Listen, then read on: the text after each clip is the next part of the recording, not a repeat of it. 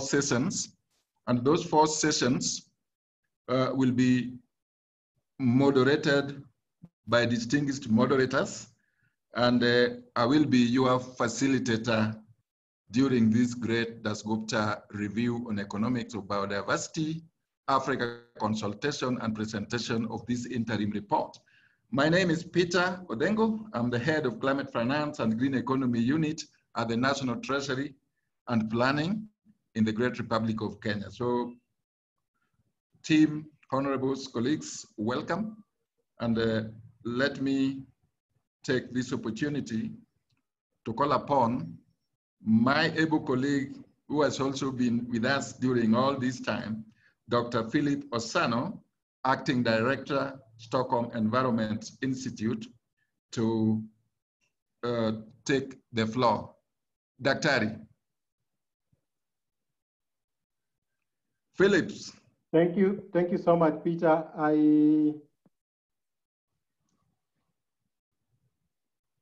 I would like to welcome everyone to this event. We are starting the first session. The first session has 2 parts to it. The first part would be a presentation by Professor Sir Partha Dasgupta, who's going to be introduced to us shortly. Thereafter, we'll have reactions and responses from a panel of 6 distinguished experts that we've lined up in order to help us really delve deep into the interim report. So without wasting much time, I would first of all invite Sandy Shard, who is the Deputy Director and Head of the Economics of Biodiversity Review Team at Her Majesty's Treasury in the UK, to introduce Professor Sir Partha Dasgupta, who will immediately start with his presentation. And thereafter, I'll come back and introduce the panelists and request them to start their interventions. So Sandy, over to you, please.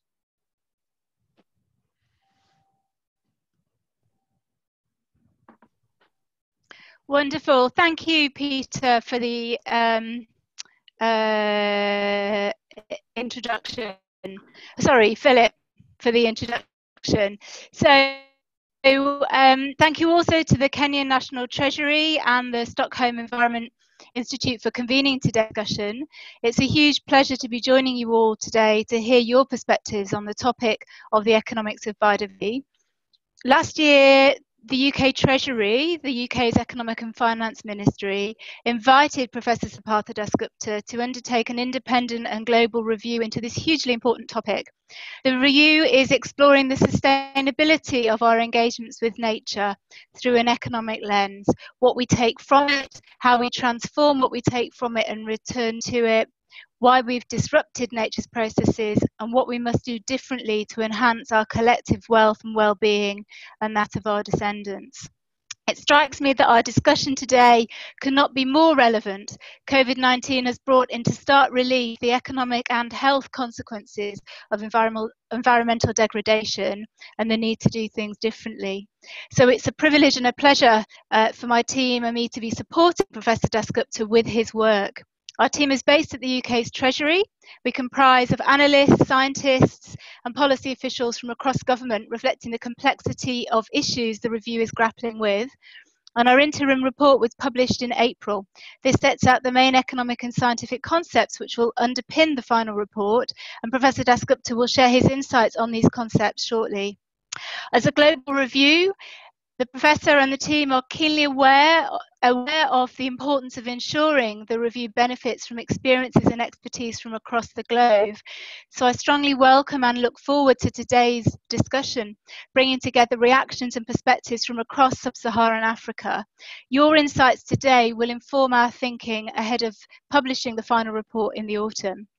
I should stress the review is independent, so everything you hear from the Professor or me today should not be taken to be the UK government's view. Of course, the government will want to respond to the review once we've published. So let me introduce Professor Dasgupta. He is the Frank Ramsey Professor Emeritus of Economics at the University of Cambridge and a Fellow of both the British Academy and the Royal Society. In 2002, Professor Dasgupta was named Knight Bachelor by the Queen for services to economics, and he's the recipient of a plethora of prizes. His research interests have covered welfare and development economics, population, environmental and resource economics, the economics of undernutrition, and the economics of social capital. So there really is no one more qualified to be undertaking this review. Let me now hand over to the professor to present some of the review's core scientific and economic concepts. And we very much want to encourage participants to submit questions throughout the event as you think of them. You can use the email provided or the chat function in Zoom. So without further ado, let me hand over to you, Professor Dasgupta.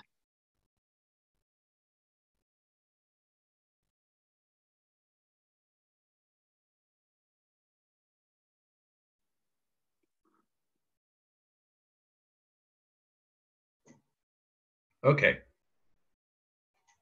Right, I'm now unmuted. I have a voice. Well, thank you very much. Sandy was right. I have been working on related themes, what I thought was the economics of biodiversity, for about 40 years. So I thought I was reasonably well qualified to prepare this review. But pretty quickly I realized economics needed a serious overhaul. This is not somebody speaking from the left field or the right field. I'm smack in the middle of economics. So I'm not diverting from my commitment to the way our forefathers in my subject have taught us to think about society, social problems, no matter where. It's not that. It's that those of you, and many of you have economics background, will have recognized that the practice doesn't speak to the problems of biodiversity in general. And this certainly doesn't speak to the lives that are led, as far as I can tell, in rural sub-Saharan Africa. It wasn't meant to be. It's highly urban. It's highly high-income country lensed subject. So over the months, in some deep sense, I've tried to even out that imbalance. And that has required a lot of work. It's not simply instructions for macroeconomic reasoning. Macroeconomic reasoning has to be embedded in our understanding of what households in even the poorest parts of our countries do, how they think, how they react to circumstances, the stresses of life. And unless it does that, then it's all useless anyway. So we've had to, in many ways, recover economic analysis in our review to meet the problem of biodiversity globally as it appears locally. That's extremely important. The biosphere is an incredibly heterogeneous object, entity. What is experienced by a rural household in Malawi is very different from what is experienced by a rural household in Ohio, USA, not to mention an urban household in Nairobi and an urban household in LA. These differences means that the review is not finger wagging. It is not designed to tell people what they should do. It cannot do that. There's no way any of us can do that, including people who are listening in at this workshop. What instead it does is something I think far more important. It tells us how we should think about our relationship with the biosphere, recognizing our relationship differs from person to person, circumstance to circumstance, location to location. So it's really a grammar of thought rather than a guide of instructions. One of the first things I realized, and that came very naturally to me because I'm a very committed, I suppose it's in my DNA, a Democrat, which is that unlike, for example, what you may expect in the economics of climate change, my review is not top-down instructions. I'm afraid even the Ministry of Finance in Kenya is a negligible object in the context of Kenyan society, as is the case in India. The Ministry of Finance in India is a small peg, minute peg, in the society that comprises India. That's extremely important. It's not only not top-down exclusively. Of course, the government has a role, goes without saying. But we all think ourselves to be very important. And we must, first of all, get out of that thought. It's not even exclusively bottom-up.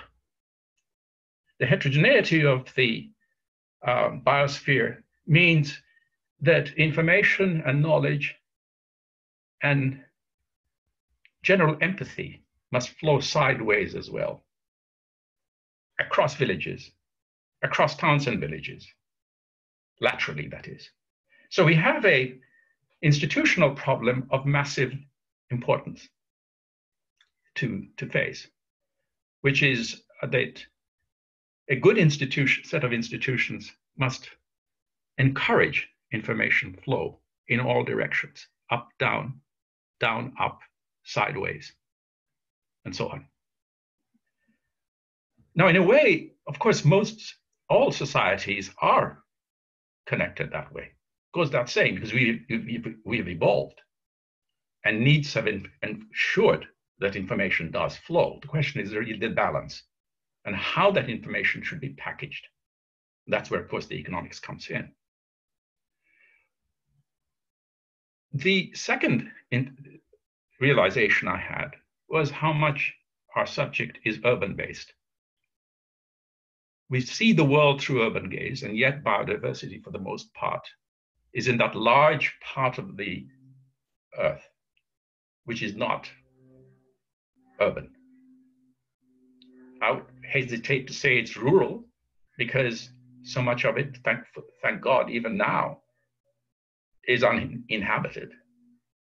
The forests, the wetlands. So, and yet, of course, we have an influence on what happens there. And the reason the economics of biodiversity is of the utmost importance is that we have really messed it up as a world community. This is not an issue of blame game. The review is not pointing fingers at anybody. But the data are absolutely overwhelming. Globally, we have made a complete mess of our relationship with nature.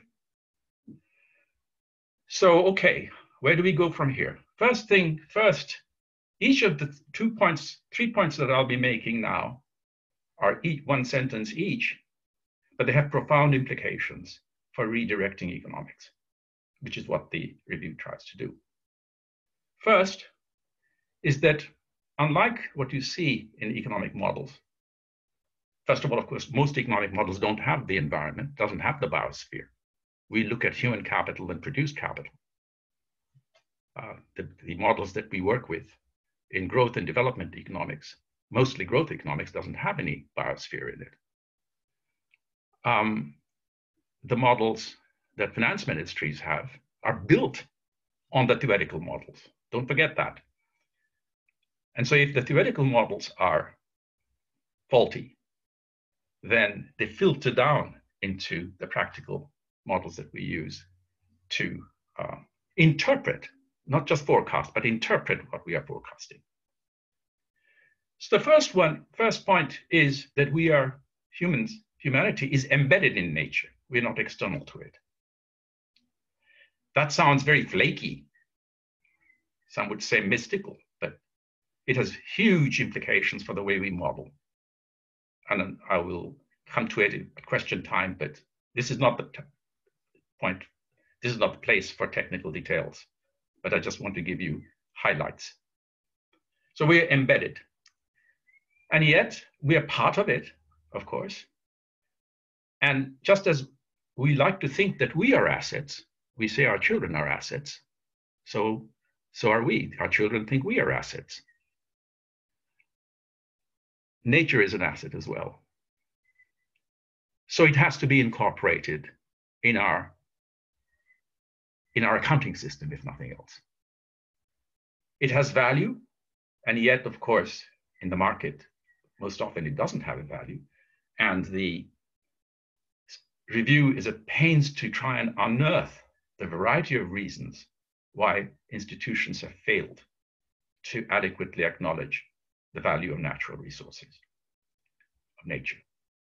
And when I say the value, of course, that's at the highest global level. You're sort of aggregating around. We're talking about being sensitive to the value that is attached to the local ecosystem by your compatriots in rural Africa, or rural India, or rural China.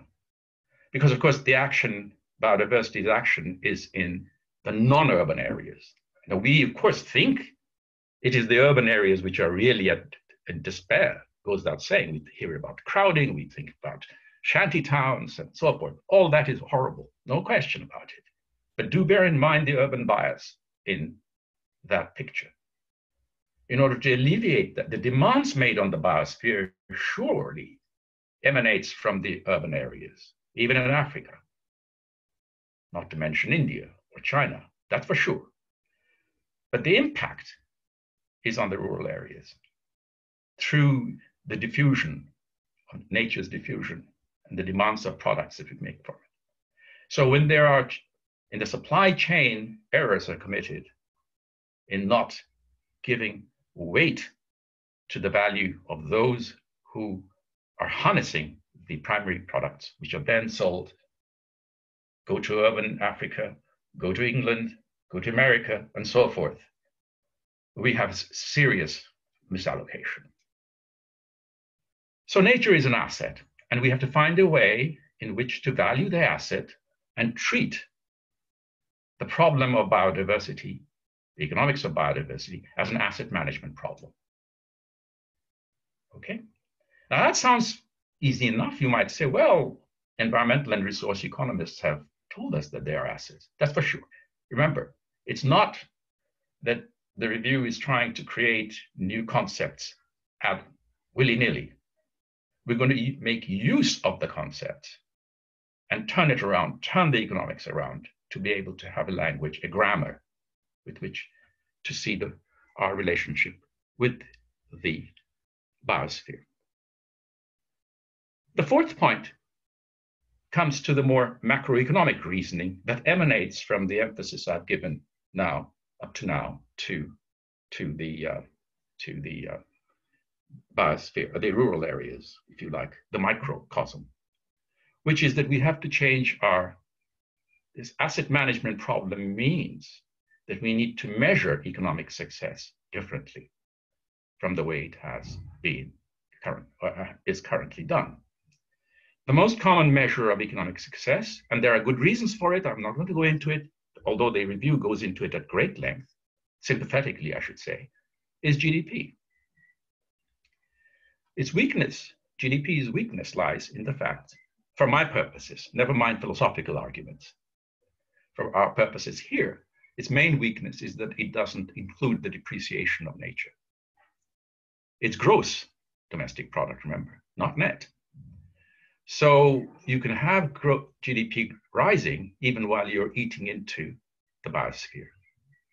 Worse, if you want to be technical about it, you can eat into the biosphere without anybody knowing, or at least put it this way, the economic statistics not recording, but it will be recorded as growth in total factor productivity.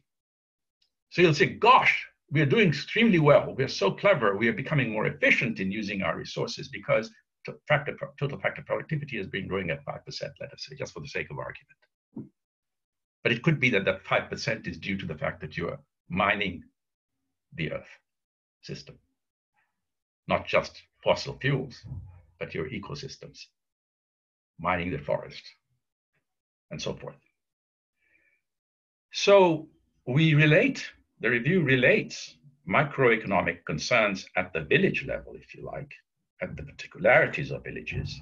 And there's quite a number of chapters on norms of behavior as opposed to the law as a enforcing mechanism, as a guide to create the incentives for people to use resources to the macroeconomic.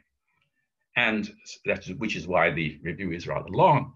It has to create the thread which connects the single household to the macroeconomic model which is being observed by the decision makers in the Planning Commission or the Ministry of Finance.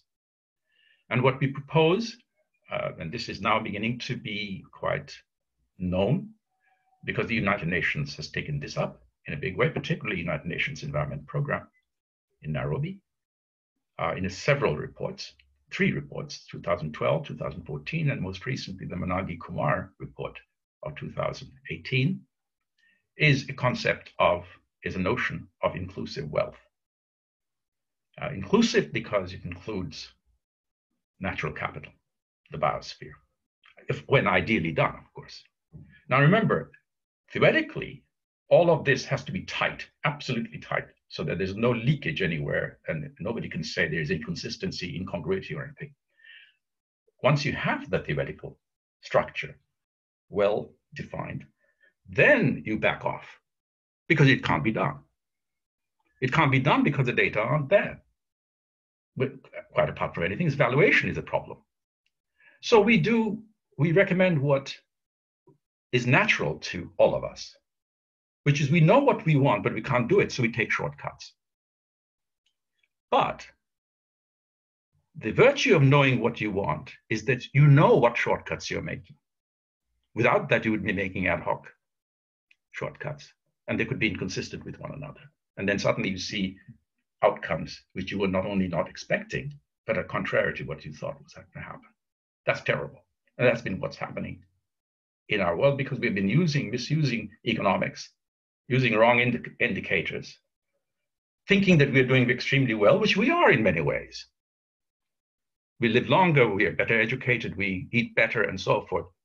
All that's there, but we forget that we might be actually caving under by passing on a biosphere which is in worse shape, less healthy state to our next generation. Okay, so that's the setup. There's extensive discussion in the review of why we are in a mess. To give you a sense of that mess, what we have done is to think of the biosphere as a regenerative resource, an aggregate resource, which is churning out goods and services, many of which are silent, many of which are invisible, but we're still making use of them. And what you see in front of you is what we call the impact inequality, the unsustainable use of the biosphere. On the right-hand side is something that I've written as capital G as a function of capital S. Think of it as a forest, and S is the stock, capital G is the net production of forest services. It's bounded. The economy is bounded, the forest is bounded, the biosphere is bounded. So G cannot just be expected to grow like anything. If you increase S in a pristine form, G will be 0. Net output will be 0. There'll be birth and death of organisms, trees, and so forth. But of course, we are far from there. We are way up to the left, where S is small. We have reduced S. G is small. Nevertheless, on the left-hand side is our demand. So now you've got the language of economics, demand and supply. So this is all in flows. So the left-hand side is a flow, annual demand, let's say, and the right-hand side is annual supply. And I want you to stretch your imagination and think of the entire biosphere as a great fishery or a great forest, producing stuff that we then use for our purposes, we being humanity. On the left-hand side is humanity's demand. And we have broken up that demand into 3 components, 3 factors, N, Y, and alpha. The numerator, N times Y, what do we observe? What we can measure is the goods and services we have produced annually. Let's call that GDP. We haven't got anything better. So as an approximation, let us suppose global GDP is the true value of market value of our activities. It measures our human activities, okay? Alpha is the efficiency with which we transform nature's gift to us, into those activities. Say pollination service, which we convert into agricultural output, which of course goes into the numerator. Total global demand is total, by definition, it's total population. I'm looking at an aggregate figure here now. Total population times average demand, average per GDP, let's say. So we have three parameters to work with. And of course, the review goes deep into the engines of the relationship, the relationship between N, Y, and alpha. They're not independent of each other. If you perturb any of them, you perturb the others. And yet, of course, you don't perturb them. We perturb something else, much deeper. These are manifestation. These are epiphenomena, capital N, capital small y, and alpha. The real phenomena is the incentives we have, our motivations, what we like to do, and so forth. The public policies, and so forth. So I want to give you in the next 5 minutes before I conclude, I want to give you a sense of these three parameters, starting with alpha. I won't give you any figures for alpha. What we've done is to try and tease out from macroeconomic data, as it's possible to get these days, to estimate how alpha has been changing over time. Alpha is, remember, a parameter, an efficiency parameter. It measures, in some aggregate sense, the efficiency with which we transform goods and services that Mother Nature gives us into our final product. So the higher the alpha, the more efficient we are. So of course, the left-hand side, other things being equal, the higher the alpha, the left-hand side is reduced. Okay, and so therefore, you can see that that efficiency parameter may be one policy variable, policy target. And of course, in the economics of climate change, that's the only policy target that's been used. That is, methods of reducing carbon emissions. So moving from carbon-intensive production technology for energy to non-carbon-based is what alpha, rise of alpha means. In the economics of biodiversity, unfortunately, alpha is a puerile method. In fact, if anything, technological change has been disastrous for the biosphere.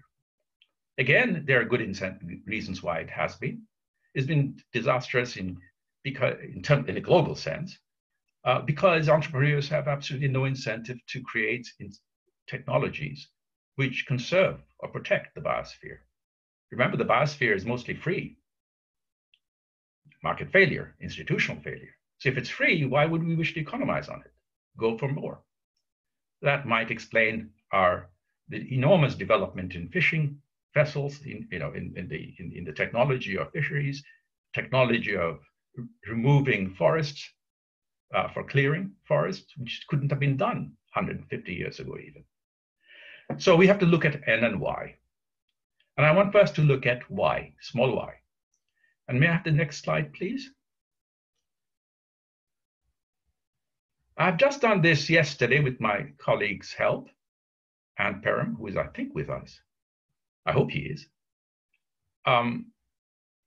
He's constructed this table for us. And here we've used the World Bank's classification of high income, upper middle, lower middle, and low income countries, their four-way classification.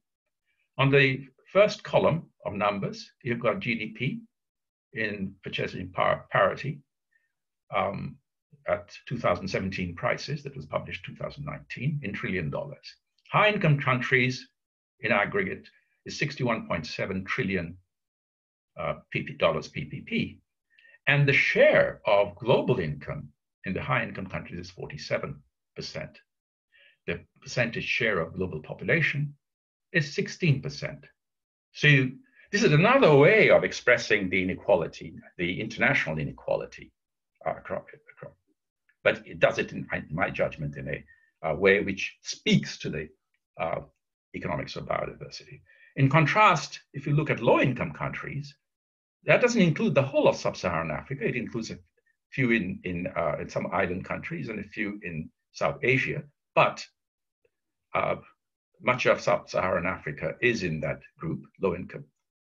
GDP per PPP is 1.6 trillion percentage share is 1%, share of global population is 9%. So you can see, I'm interested in this, highlighting this, because it is absolutely, should be made transparent that Africa cannot be held remotely responsible for the mess we are in today. And the mess is, if I can have the first slide again, please. And the mess is in the inequality ny upon alpha as greater than G of S. Greater means demand exceeds supply, which means, of course, that S is being drawn down. And the more S gets drawn down, small g drops. Meanwhile, ny upon L, if alpha, if it increases, the gap between demand and supply increases. So you can see we are in a serious mess if we ignore the economics of biodiversity. Well, how big is this gap? By some estimates, these are all crude, by the way. These numbers are terribly crude, but you know, beggars can't be choosers. Because nobody has done this kind of exercise, I'm not at all embarrassed. My team is actually quite triumphant that this is crude, but it's damn sight better than zero. Is the one set of exercise says the ratio between the left-hand side and the right-hand side is about 1.7 now, which of course in colorful prose is described as we living on 1.7 Earths. You may have heard that expression, where we need 1.7 Earths in order to be able to do what we are doing on a sustainable basis. Sustainability would mean, of course, that S remains at least constant, if not increasing. Declining S means we're not on a sustainable path. So we even have now a language in which to talk about sustainable development rather than in terms of sustainable development goals, which were never screened for sustainability, by the way. If you look at the sustainable development goals, there's no mention as to whether it's actually, even if you realize them, whether they are sustainable.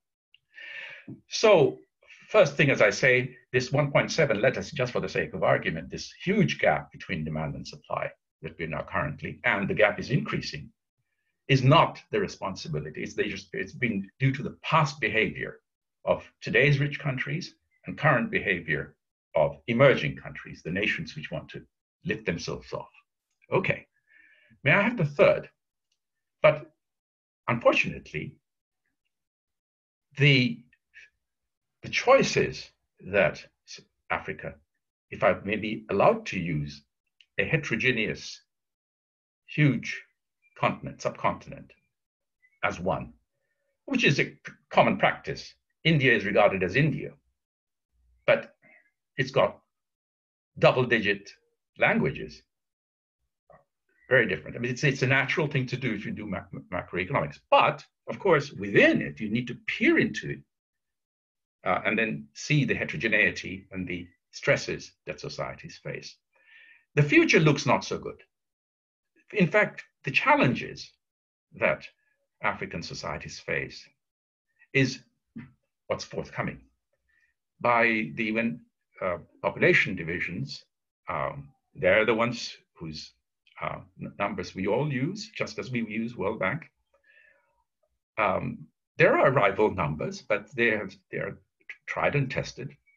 Their current projection is that in 2100, which is that sub-Saharan Africa's population will grow to nearly 3.8.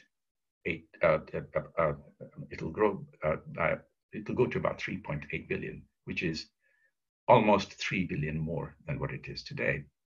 That is going to cause challenges, as we like to say today, serious challenges. And it's not as though the point is really to look at the future. That's what we should be doing. Not about today, but tomorrow, day after. And these projections are made on assumptions regarding, obviously, many assumptions, hundreds of assumptions. It's been an ongoing projection they've been making for 40 years. The institution's been making 40 years. As you can see, from 1950 to 2100, what an incredible difference it will be to the global population. It was about 2.5 billion in 1950, the global population. Africa was a tiny bit of it. 2001, 100, the mean, the average projection is 10.9 billion. We are at the moment 7.7 billion, and then Sub-Saharan Africa has a large chunk here. We're looking at now, the reason I delved into this is, of course, to peer into the story of the household, the needs of women, since they bear the burden of reproduction, as to what their needs are and whether their needs for family planning are being met. And of course, one of the sad things is, and it's all hangs together, is that most countries don't take family planning seriously. And yet allegedly, they are very vociferous in acknowledging women's rights, that their needs need to be met, that they are in many, many situations, many societies, if you like, not the dominant decision makers, not just at the household, but stemming down from what are often male-dominated decision-making process. I'm not saying anything new here, but it's, to me, these data which I've now tried to put together in the review as a conceptual whole, where we don't talk about one thing, but talk about others. A kind of drawing room nicety. That's not correct. If we care about the world, if we care about the biosphere, and if we care about the most downtrodden person in our society, then we need to look at all the factors which you can identify as being potent in realizing the outcome that we observe. So the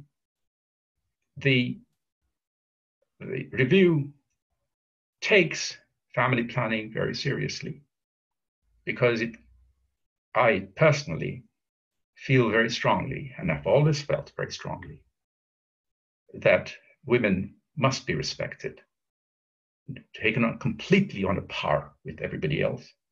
We say one thing, we do another. That's the reason why I'm pointing this out. These are problems that African society will face, and the leadership has to come from, at one level, my thought is that it will come from government decision makers, and surely they should be. But as I've been composing the review, I've come increasingly to the opinion that even governments don't matter. What matters is the citizen. And it is when the citizen recognizes that the economic system in which that he or she is placed is working against her legitimate interests, then he or she, the citizen, will say, enough. We want to be heard. We want to protect our neighborhood, the animals around us, the plants around us. And we can't have suddenly people coming in and burning it or taking away. Now, this happens in some ways everywhere, in other continents too, and we read about them. But that's the tone of the review. It is not pointing fingers at anybody. It's not telling anybody what to do. It's trying to provide a grammar with which to understand ourselves, which includes, of course, our place in the biosphere. Thank you very much.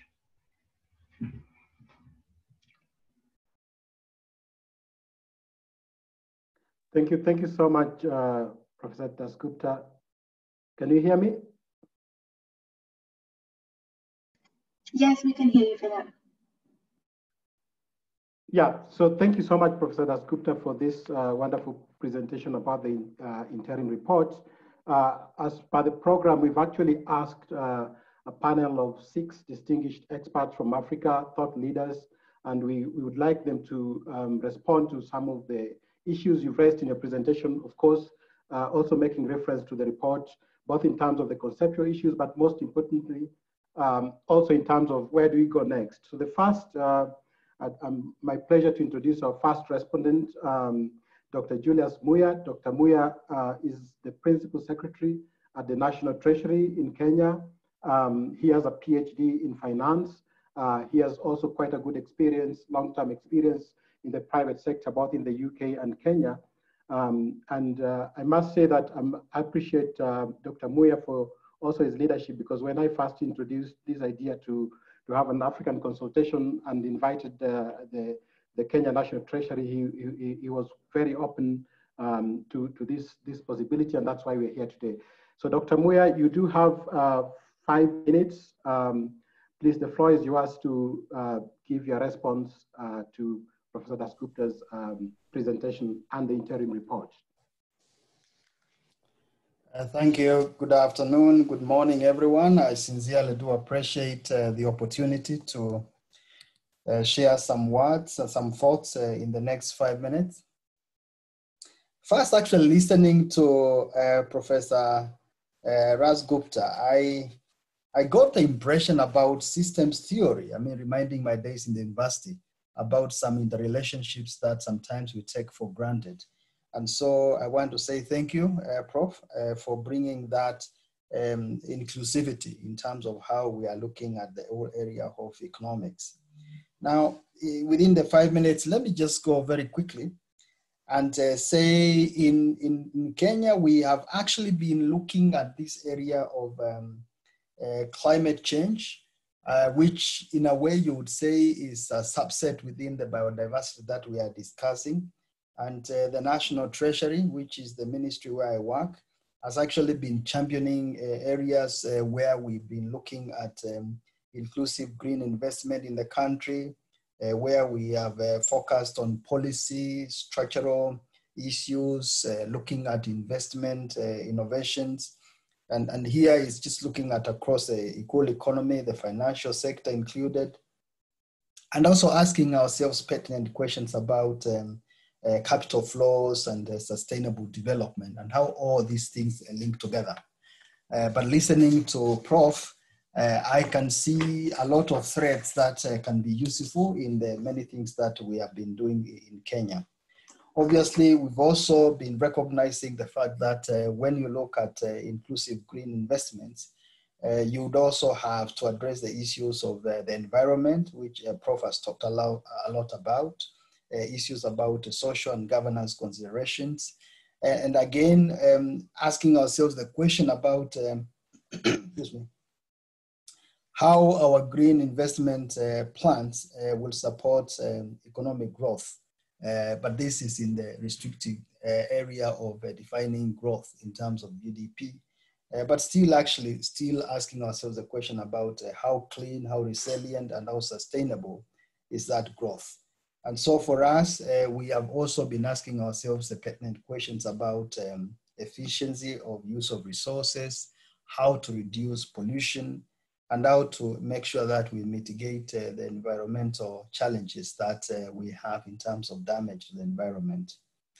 Obviously, we've also been grappling with the question about investments, how when we are looking at investments, we tend to focus a lot of times from the investor lens on the short term without looking at the broad interests of the society, and especially, and Prof has articulated this very well, the low income segment of the population. So I see what Prof is suggesting will help us actually be able to be more inclusive in the way we look at investments. We are also clear about the benefits that we can get from inclusive investments. And in this case, we were also cognizant of the fact that Kenya being a low middle income economy, we have been depending a lot on nature in terms of nature being the source of a lot of things that we do. And looking at the analysis and the modeling that has been presented today, there is a lot of thought that we can also engage in looking at how we can diversify and make sure that our economy is not too dependent on natural resources without not taking into account whether we are reducing the biodiversity as a result of growth. Obviously, our agriculture is one area where we need to ask ourselves, how do we do our agriculture in this area of whether we are regenerating nature or increasing the biodiversity within our environment. We've also been doing a lot of things on the area of climate change, and Kenya, again, being in the tropics, we have also been worried about issues about lower crop production, lower yields in terms of livestock, the question about forest fires, how do you account for them? How do you deal with the damage to fisheries as a result of our production processes and our distribution processes? And how do we then account for reduction in hydropower generation because of the climate change and biodiversity related issues? Obviously, industrial production and the questions about reduction in water supply because of the way we engage in our economics and development is an area that we have also been thinking about. But I like the equation that was presented because it can help us put some maths and some numbers into our worries. Now, some of the achievements quickly that I can share is that we have been working very closely with other stakeholders as the State Department for the Treasury and Planning to make sure that we end up with fairly cohesive and market-wide policies and regulations. And I can just mention a few here. Obviously, they are not as deep as Prof has developed, but this is because most of the drive and initiative has been informed by the climate change undertakings in terms of our national climate change and finance policies, our green economic and strategic implementation plans. We've got our national determined contribution plans and national climate action plans. There are a lot of things that institutional and regulatory and legal nature where Kenya has invested a lot. But I would think in order for us then to move forward in a fairly inclusive and comprehensive framework, using the frameworks that have been presented by Professor here, there's a lot that now we can do to amplify what we have been focusing on in terms of climate-related issues. We are also been looking at green finance principles where we're involving the banking sector. We're looking at raising a green bond, sovereign bond later this year, and looking to make sure that we address the gaps that could be there in terms of existing environmental and social regulation. So there's a whole retinue of things that we can learn and extract from the presentation made by Prof today. Now, my final comment is in terms of the challenges that we have seen within our limited framework of looking at the climate change and related nature issues. One of them, of course, is the question about short-termness, where success is measured in terms of financial short-term parameters. And a lot of times we tend to ignore the long-term economic value, which can be created when you look at major stakeholders and you look at issues outside the finance parameter. Obviously, our institutional investors have been fairly fragmented. And so I think looking at the framework that the professor has presented is a basis that we can also see how we can structure and get them to work in a more organized way so that we can be able to bring up them up to scale. The other thing that, of course, learning is continuous, and we tend to see the question about our experience in this area is limited, and we are learning as we are running. And so our policies, our plans, our regulatory frameworks, they stand to benefit from inputs the like that we have had from Professor. But one of the last things that I just want to say from my education background, looking at the whole area of risk return frameworks as advanced by Harry Markov is a long way back. The question about how economics is informing development and how we can bring in other parameters that are not currently measured is quite exciting. And I would say what Professor has presented could be regarded as a groundbreaking framework that will participate in, so that we can see how we can bring it up to scale and apply it in the country and in the region. I complete my submission, and thank you for that opportunity to make my presentation. Thank you. Thank you so much, Dr. Muya. We really appreciate your sharing with us the groundbreaking work that you are doing at the National Treasury in Kenya. I'll quickly move over very fast to our second respondent, Wanjira Maathai, is the Vice President and Regional Director for Africa at the World Resources Institute. She's also the chair of the Wangari Maathai Foundation, of course, a foundation created in memory of late Mother Nobel Prize winner, Wangari Maathai. So Wanjira, over to you, please, and you have 5 minutes. Thank you very much, Dr. Muya. It's great to hear your interventions as well. Dr. Dasgupta, delighted to hear you and to read this report. I think one of the things that was exciting is definitely the fact that you highlight that investing in nature actually results in a more positive result than was currently accounted for. And that obviously is because of how we mismanage the world's natural capital today.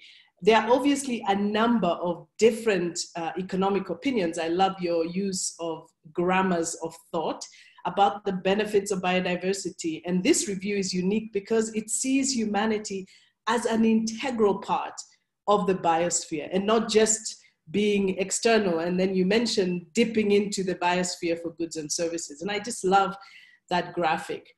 I have not heard much opposition at all to people understanding the value of biodiversity. Actually, in your words, we recognize that biodiversity is essential, characteristic of nature, and we are playing an important role in its provision of ecosystem services to us. But where I get the sense that we are stuck and actually we don't quite believe or are willing to act is in the cost and risks associated with biodiversity loss.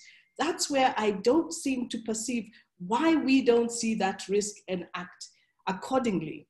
After all, the Greta generation is incensed with the generations in charge because we don't seem to get it as far as they're concerned. The house is on fire and we just don't seem to understand. But I'm also personally challenged by our collective inertia around what we already know. Africa is faced with unacceptable levels of poverty, sluggish agricultural productivity. I read recently from the African Development Bank that we are 56%, our productivity in Africa is 56% below the global average, yet agriculture remains our largest employer and certainly our largest driver of economic prosperity and potentially could be even greater. We have a fast degrading and pressurized ecosystems and natural resources, the fastest urbanizing region in the world, and our youth population, the median age of Africans today, 19 years old, and in many countries, 70% of them under the age of 35. We've got to find a way to deliver hope and economic transformation to these young people and ensure that that transformation is real for them. And in many ways for us today, this is anchored in our long-term strategies, our NDCs, as Dr. Moyo mentioned, but nature remains the single most important source in Africa. Through agriculture, food production, we know that that's where our solution lies. I love the Food and Land Use Coalition because it always reminds us that getting the food system right is central to a resilient recovery across the world. And it will create potential for millions of new jobs, less hunger, greater food security, better management of key resources, soil, water, forests, oceans. And I know, Dr. Dasgupta, that poverty, in many ways, eliminating poverty is a huge driving force of this work. And so we have to think of this, that we have to be ambitious. And the truth of the matter is, for many of us in Africa, we do have ambitious development roadmaps across the continent. We must ensure, however, that those roadmaps are anchored on investment plans that also signal where we want to invest, and that our investments are aligned to these ambitions for clean, resilient, green futures. I look forward to the final report, certainly, and the actions that we must take to protect and enhance biodiversity and economic prosperity. But there are two areas where I think some work is still needed. The first one is in the political economy. As a Kenyan on the panel, it is really nice to see Dr. Julius Moya and Peter Odengo on the panel, because the truth of the matter is their experience in planning Vision 2030 and in envisioning the new climate economy across our country, and the same in many countries where we work. I say this because they are the leaders, and leaders like them who hold the key to a green, clean, low carbon resilient future. And the truth is, if we do not anchor these in the planning processes and begin to understand the intrigues of our political economies, we will not get anywhere, even with the sort of knowledge we have. We've got to create champions who create and build even more political capital, and understand just how these decisions are made at a granular level. So I think we need to essentially cement nature-based solutions and into our long-term strategies, and send the right signals to investors that this is the direction that Africa wants to go. Until that happens, we will just be talking. So I'm delighted that my own country is doing that, but we need to be the champions that help make that happen. The second thing that I think is going to be really important here is behavior change. The thing that COVID-19 underlines for all of us is that small changes in behavior, wearing a mask, washing our hands, they are significantly important in creating human safety. So modest changes that we make in our lifestyles, as we reflect on what it means and the planet's fate, will make a huge difference. Choosing an electric vehicle where possible, investing in mass transit, investing in inclusive infrastructure so that citizens have an option of not taking motorized transport, and that they can walk or take non-motorized transport to move around. Cutting household food and waste, and multiple other behavior change transformations that need to happen. A lot of the transformation we're looking for requires mini transformation in our lives at different levels, and it is in all those levels national governments to create that change in behavior amongst all of us. I'm inspired a lot by Andurati Roy's recent statement in the Financial Times. She wrote that historically, pandemics have forced humans to break with the past and imagine their world anew. This is no different. It is a portal. It's a gateway between one world and the next. We can choose to either walk through it dragging our carcasses of prejudice, our hatred, our data banks, our dead ideas, our dead rivers, or we can walk through lightly with little luggage, ready to reimagine this world and ready to fight for it. We know what needs to be done. So what's holding us back? We have got to get around at least these two barriers to unlock the possibility of this important work that we're talking about today. So I look forward to the final report, Dr. Dasgupta and your team, and thank you so much for sharing it, and sharing it in the way that you did today. And also look forward to the actions that we must take to protect and enhance biodiversity and economic prosperity. Thank you very much.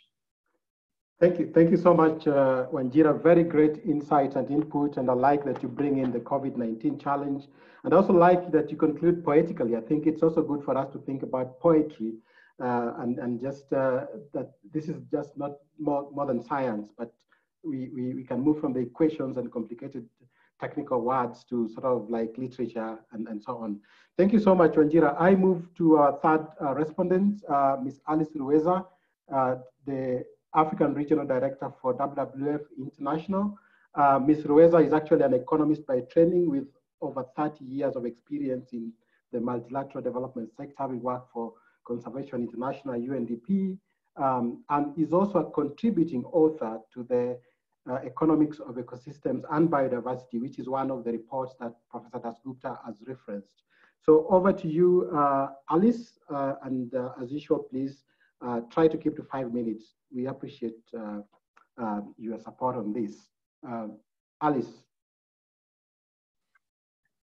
Thank you very much, Philip. Thank you, Professor Dasgupta, and to the panelists who have eloquently talked about the challenges and the opportunities.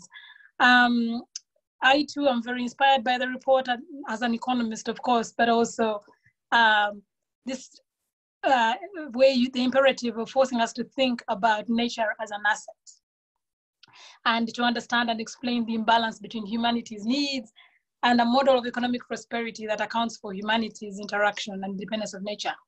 Very valuable. I'm glad, Professor, that you talk about women and family planning. As a woman, I see that education, women's education and family planning as a huge game changer in this continent. So I will start from where Wanjira left off, which is why do we have this collective inertia? Why we know what the problems are, but we are not acting on them. And it brings me to the point of the human agency.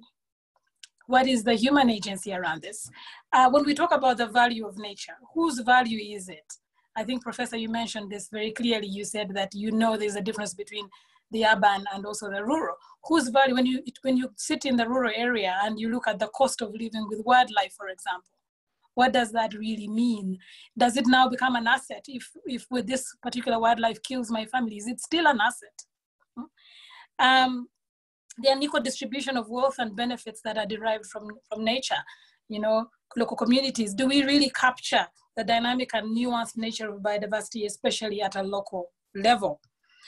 And the recognition, I think Professor talked about, the recognition of local communities as frontline custodians of our natural resources and the costs and benefits of living with that. And also as agents of change, those champions that Wanjira talked about. So this report, even as much as it may be looking at a global level, I believe we want to inspire these agents of change at a local level, and therefore we would want this report to also speak to them in some way, Professor. The second point for me is, again, very much related to COVID-19. We talk about nature as an asset, but I also think it's important to position nature as a solution to everything we want to do going forward. How can we use nature as a launchpad to fixing our food systems that we need to fix, fixing our health? I mean, a lot of the solutions to health come from our nature, our asset. How can we make biodiversity relevant to the people whose behavior we need to change? There is a reason why they continue to pollute. There's a reason why we continue doing the things that you talked about, Wanjira. I think it's because somehow we are missing, and that political economy message you said fits there very well right there. So we need to think about that behavior change. To engender the behavior change, we will need to make this nature relevant to those people. I think you also capture very well in the report the systemic interdependencies. The PS also talked about these, all the crises in silos at the same time. It's health, it's economic, it's social, it's environmental. All of that is happening at the same time. So how do we deal with that? How do we look at health, but also look at food and look at the environment at the same time when we're in this system, this upheaval? So we need more robustness. And I think we will need this report to help us think through this robustness. What are those choices that we can make that are flexible enough to take advantage of current opportunities, but also keep an eye on the future, because we do need to keep an eye on the future.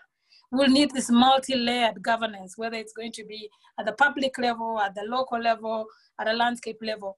And I like the fact that a lot of good new reports are coming out with this One Health approach for us to look simultaneously at environmental health, at human health, and also at animal health, because I believe that that's an opportunity for us. This integrated approach is something we have not done well and something we need to think about.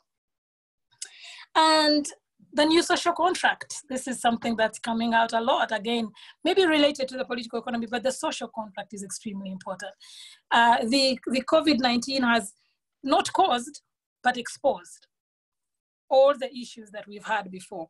And the fact that we need to rebuild this social trust. The income inequality is very high.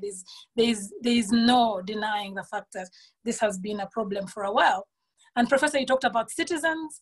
I think that there's this empowered self-organization and getting our citizens to stand up in arms and be involved in the solutions going forward is going to be important. And because of that, we will need to have this report be able to speak to everyone. The way we communicate, the way we help people internalize this message of nature as an asset will help create the ownership around the solutions that we are looking for. Not everybody will understand the alpha and all of that, but I'm sure there's a way we can make this speak to everyone, because communication will be extremely important. And maybe the last point I want to make is about the work that we ourselves are doing with the African Development Bank and a few others on the reimagining Africa's ecological futures. Looking at, it's called the Africa Ecological Futures Assessment, and really doing something similar to what you're doing is trying to see what will that our ecological future look like, and what should it look like, and what decisions should we make now to ensure that while we develop and while we pursue our ambitious NDCs or ambitious economic plans, we still have our ecological future intact and this asset intact going forward.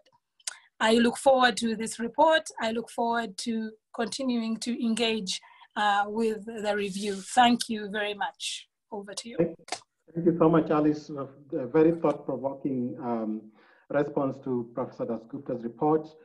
We appreciate your input. I move over to our fourth respondent.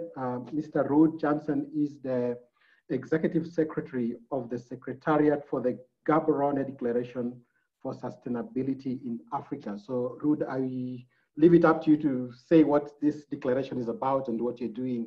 I think speaking to some of the solutions that are being pointed out by in Professor Dasgupta's interim report. So Ruud, over to you, and you do have 5 minutes, please. So we look forward to your intervention. Thank you very much, Philip, and good day to all colleagues and participants. Professor Dasgupta, thanks for your report and your very eloquent presentation, and thanks also to my co-panelists for indicating a whole range of issues that we certainly need to take into consideration here. I just want to concentrate on 2 issues. One, I will talk a little bit about the Gaborone Declaration, but within the context of my point 1, which is really to link up with one of Professor Dasgupta's sort of final points, where it's almost as if, you know, the economic systems rather that we're applying here seem to be sort of working against us and working against nature. And what can we do to make them work for us? I mean, we all know that GDP, in my own word, seems to be sort of measuring economic effort more than well-being or dignity or of people, which I think we really need to think very carefully about here. Is it fit for purpose? What do we need to do?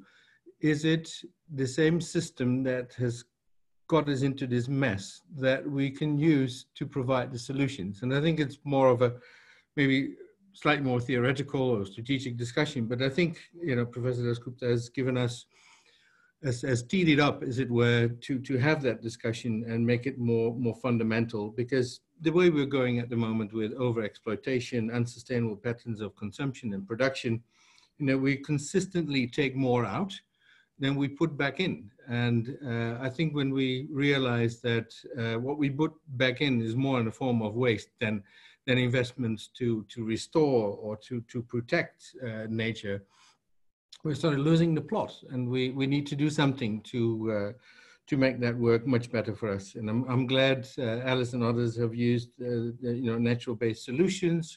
They're obviously there. We can use those. We can use nature in a much better way. And my point would be to also see the value of biodiversity and nature and its ecosystems, goods and services, and its natural resources. But really within the context of COP15 coming up, we really need to make a business case for nature. And that brings me to the GDSA. The Governor Declaration was signed in 2012, just a month before Rio+20. And as you know, Rio+20 sort of really addressed the economic side of sustainable development after the previous two really discussed more environment and social issues. So the 10 leaders at the time in 2012 signed a declaration that is based on the premise that Africa has a lot of resources, it still has a lot of nature. We need that nature and the resources to develop the opportunities and economic growth for people on the African continent to get out of poverty, get higher levels of well-being. But at the same time, they realize that we don't really have a good understanding of the true value of all those resources that we are having. And we feel very privileged to have those resources in Africa, but do we deal with the right value? Do we use that value to inform our planning, our policy, our budgets, etc.? So on the basis of that sort of premise, the leaders at the time, and we are 16 now, by the way, we've moved from 10 to 16 over the last couple of years. And they argued that it was very important for us to do more work on natural capital accounting. Now, I think the review by the team led by Professor Dasgupta sort of makes reference to it. But I think what we have found working with several African countries is that in order to influence, say, policy making and making sure that the leaders and the champions, as we've been discussing it, sort of really take note of nature as an asset and getting nature into your national system of accounts, you really need to talk the language of the people who are making those decisions. And those are our colleagues, economists and colleagues environmentalists and colleagues policymakers in the various government institutions and the private sector as well. Let's not forget the role of the private sector in this. But to talk that language, we felt very strongly that we should spend more time on national capital accounting, which you, as you probably know, you can do at an ecosystem level, but you can also do it for various topics, be it minerals, energy, water, forest, etc. And that's what the members of the Gaborone Declaration are doing. We facilitate that process as the Secretariat. And what we have noticed so far is that with those efforts, it becomes very important to translate what comes out of those accounting activities, which could also be just, very simple, straightforward economic valuations, is to translate that into language that our policymakers and colleagues understand and can use for better decision making. And as a last point that I want to mention here is that in order to facilitate that process, we've just recently, just last month, started together with the World Bank and a number of the UN agencies, a community of practice on national capital accounting, where experts can learn from one another. We anticipate exchanges, which we've already facilitated through the GDSA amongst countries in the past, and to really just make the case that you can use this information for a better dialogue with the policy makers. And in that way, we can really develop more of that political capital, I think, that some of us have already mentioned. So really, that brings me to a very old saying that has been with us for a while, which I think the review sort of seems to support, is that we really need to think globally, but we need to act locally. Locally being, definition bound, as in something that you can do at community level, personal level, but also regional and continental. to move this forward. So let's indeed make sure that all what we're doing and the economic systems that we find ourselves in can be tweaked for them to work for us and for nature. And as CI would say, people need nature to thrive. You know, nature can pretty well do without people, but we can't do it the other way around. Thanks very much. Thank you so much, Ruth. Wonderful. We look forward, of course, to working with you on scaling up the natural capital accounting across many African countries. My next correspondent is Mr. Richard Ngatia.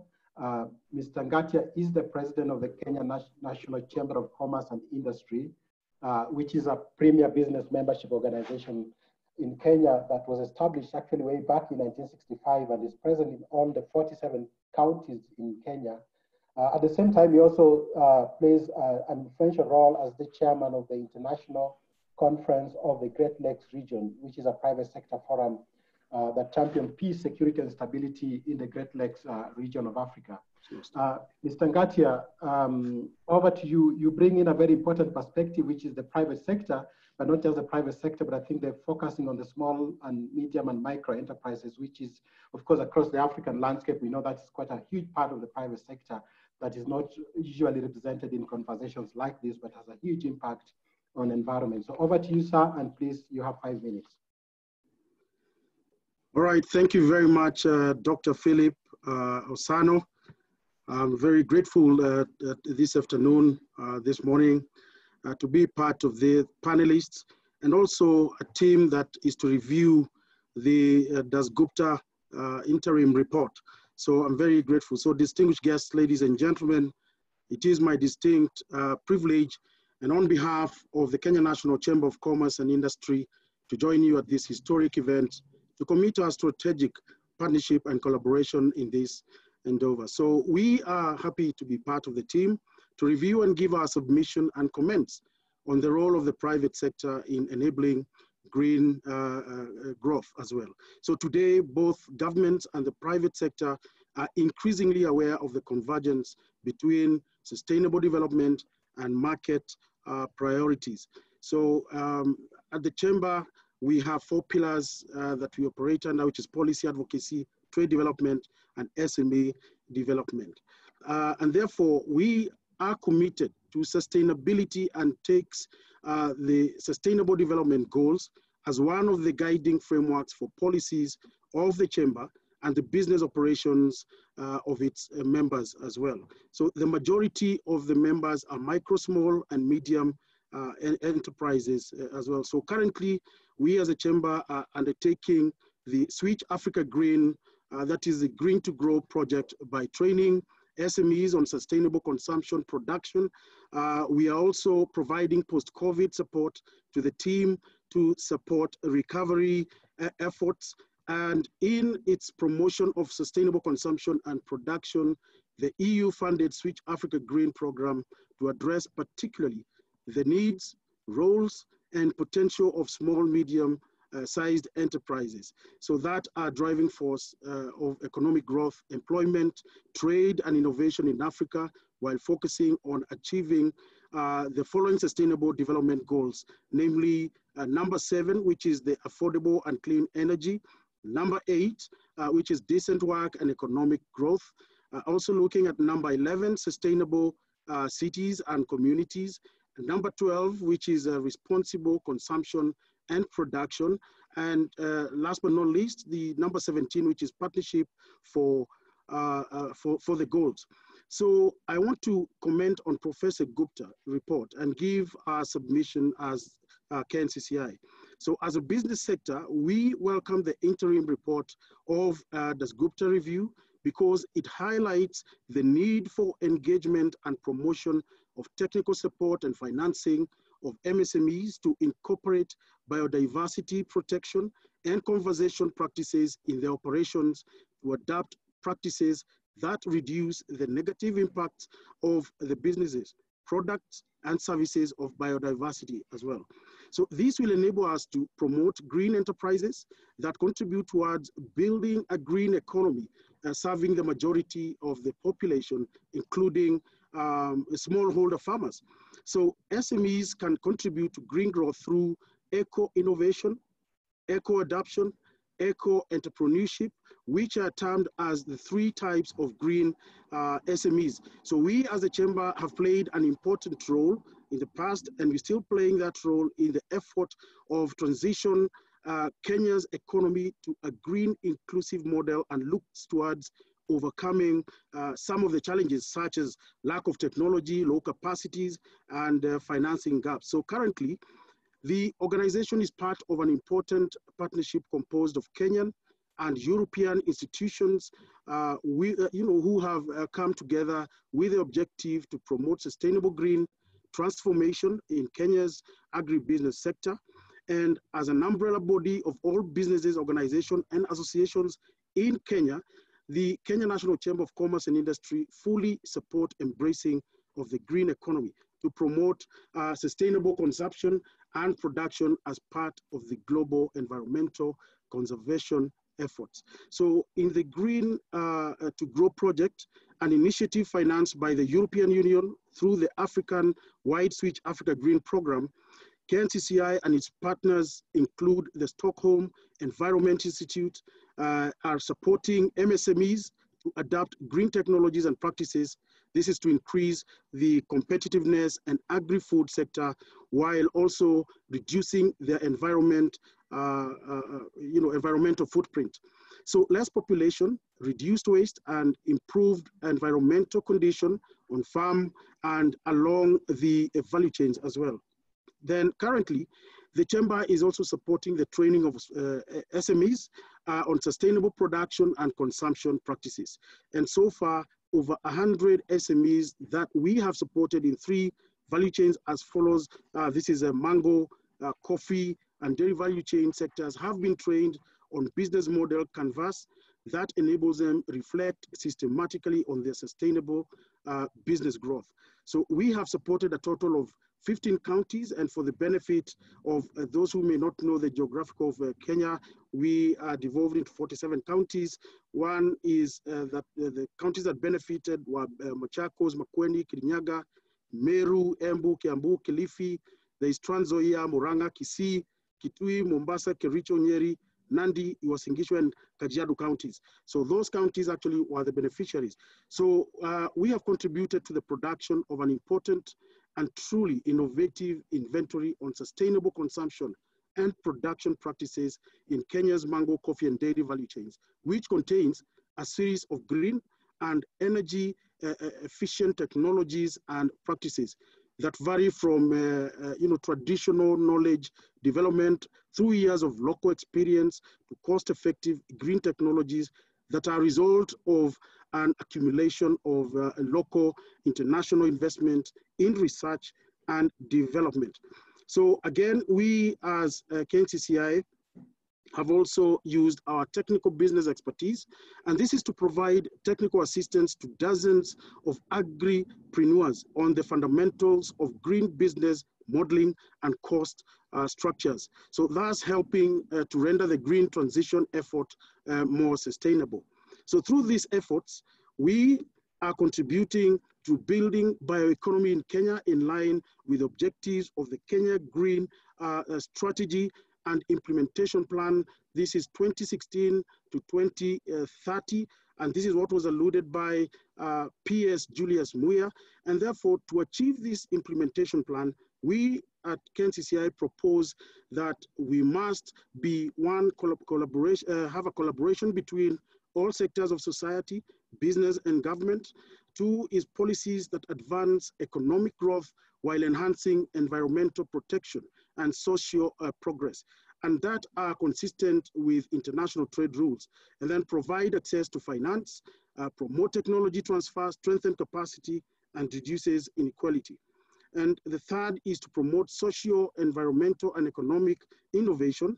A green economy is one that is embedded in global markets and balance sheets. And therefore, this drives innovation in private and public finance. So again, the 4th one is to support balancing short and long-term strategies. So a green economy needs to reconcile the need for short and medium-term pressure profits with long-term shared value.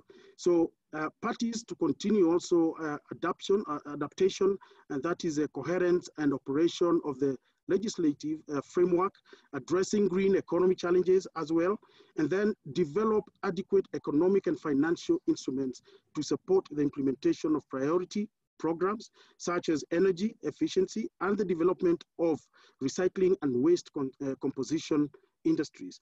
And lastly is to ensure that the new industrial strategy integrates environmental requirements and participates in the growth of green industries, innovation, and regional development as well. So we, as KNCCI and the larger business community, looks forward to the final report of the Dasgupta review and to acting to implement the recommendations arising from the same. So we will continue to work with all the partners in research and in governments to contribute to actions that lead to the achievement of the SDGs. So for me, in conclusion, is building a green economy that will not possible without partnering innovatively with the private sector, local communities, and the civil society. So such partnership should enable the mobilization of needed investment and technology solutions. So local skills development and intensify the commitment and solidarity of all stakeholders in the country. So eco-innovative SMEs will be the real driving force of the green economy. So really, as a KNCCI, we are committed to work with all stakeholders and institutions to support the private sector agenda to adapt the green economy programs with a lot of focus to the SMEs. So again, panelists and participants, Dr. Philip Osano, Professor Dasgupta, thank you very much, and I'm looking forward to the implementation. Thank you. Thank you so much, President Ngatia. We really appreciate your input. Very critical to look at the private sector, and we, of course, looking forward to continue the conversation with you. Ladies and gentlemen, finally, last but not least, it is now my singular pleasure to invite Dr. Abebe Haile Gabriel. Dr. Abebe is the Assistant Director General and the Regional Representative for Africa for the Food and Agriculture Organization of the United Nations, FAO. Dr. Bebe is trained in agricultural economics. He has a PhD in agricultural economics. He has previously actually been one of the leading thought leaders in Africa. He worked at the African Union Commission for several years in different capacities, concluding as the director of the Department of Rural Economy and Agriculture, where I had the pleasure to work with him for a year in developing the African Agricultural Strategy for 2015-2025. Dr. Bebe, over to you, and please, we are short on time, so I know you have a lot to share, but kindly stick to 5 minutes. Thank you.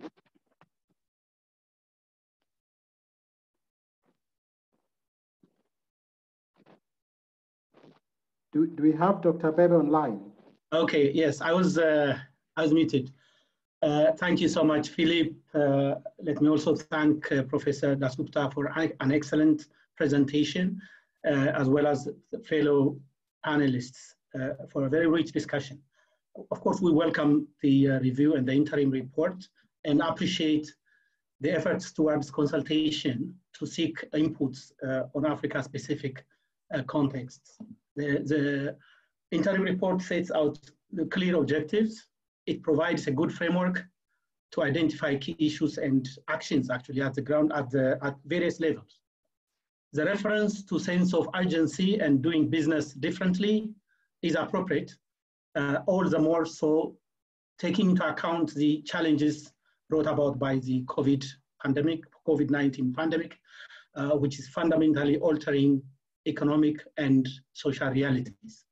Now, viewing nature as an asset and biodiversity loss as an asset management problem is quite correct, but the question still remains on the adequacy of governance mechanisms and processes to manage such portfolio of assets at all levels with inbuilt systems of shared ownership and accountability.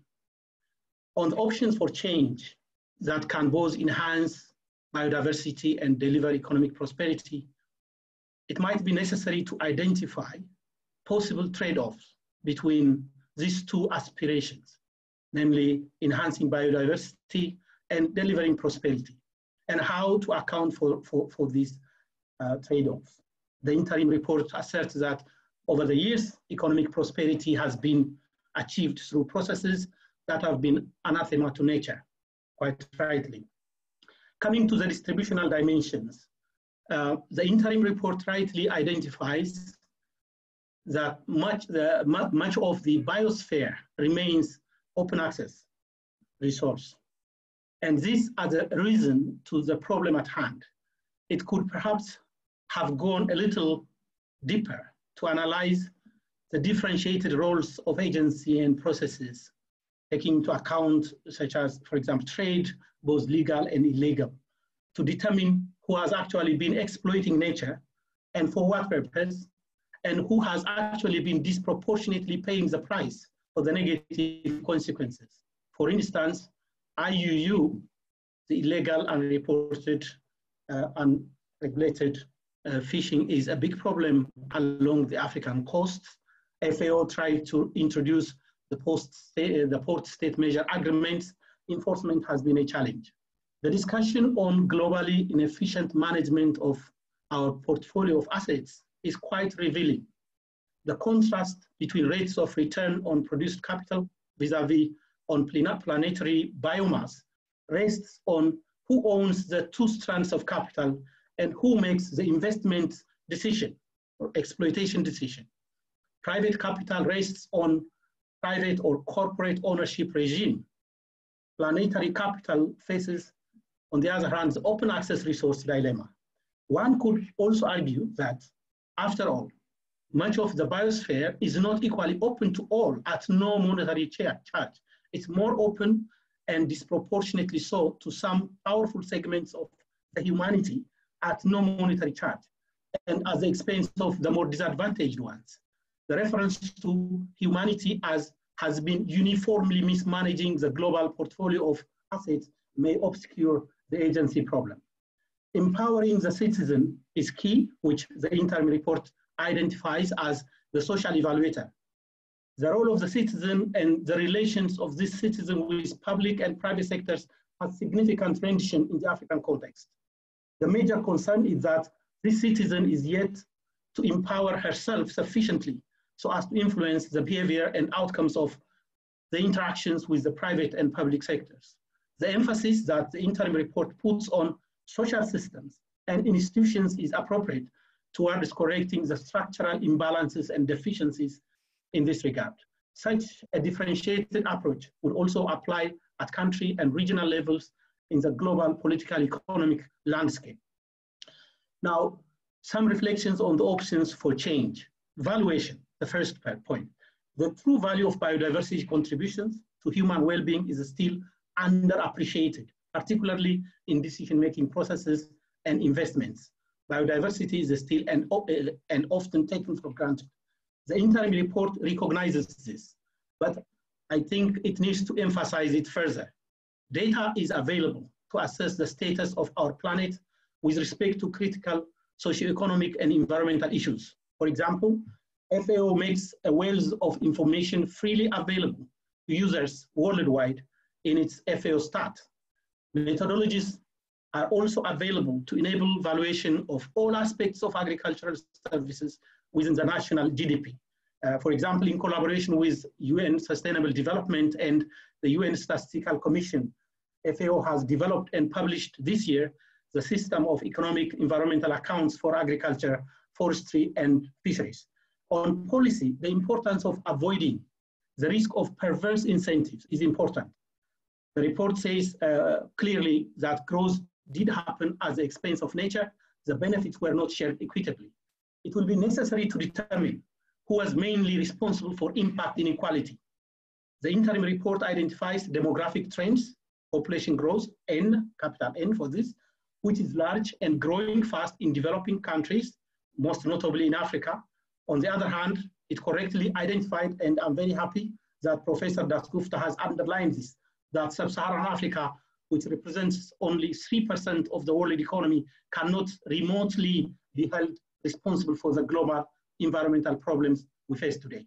How about a fairer global order to deal with inequalities in the real estate?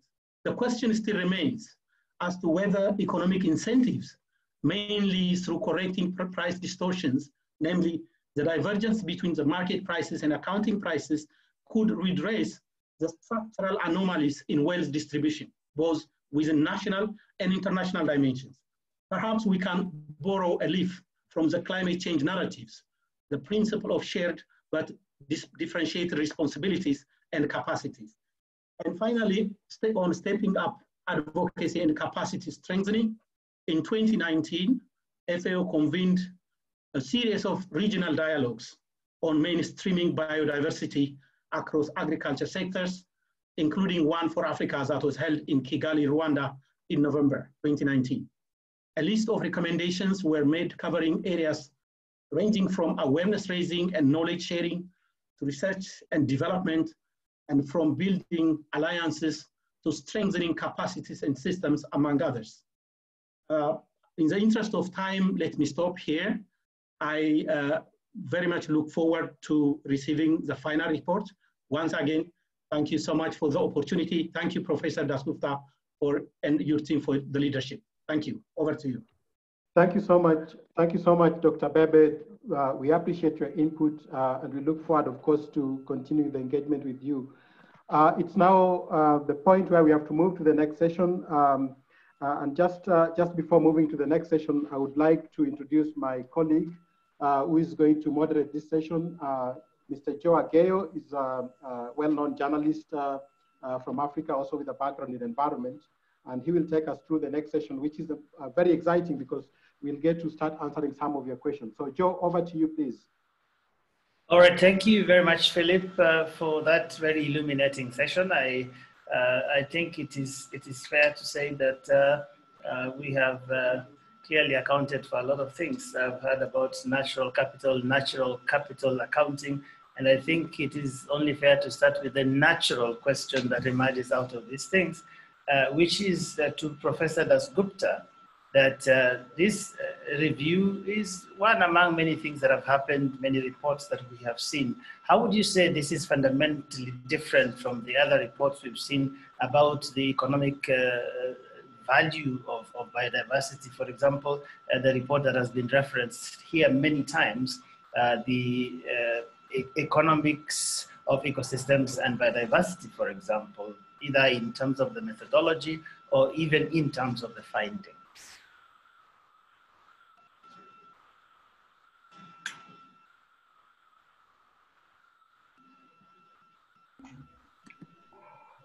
Well, thank you very much. I think the easiest way for me to address your question is to remind us of what we heard from the previous 6 speakers, which were amazingly rich set of observations, and which absolutely without this would suggest that decentralization works. I do not know any of the 6 speakers, but their observations were completely in tune with the review.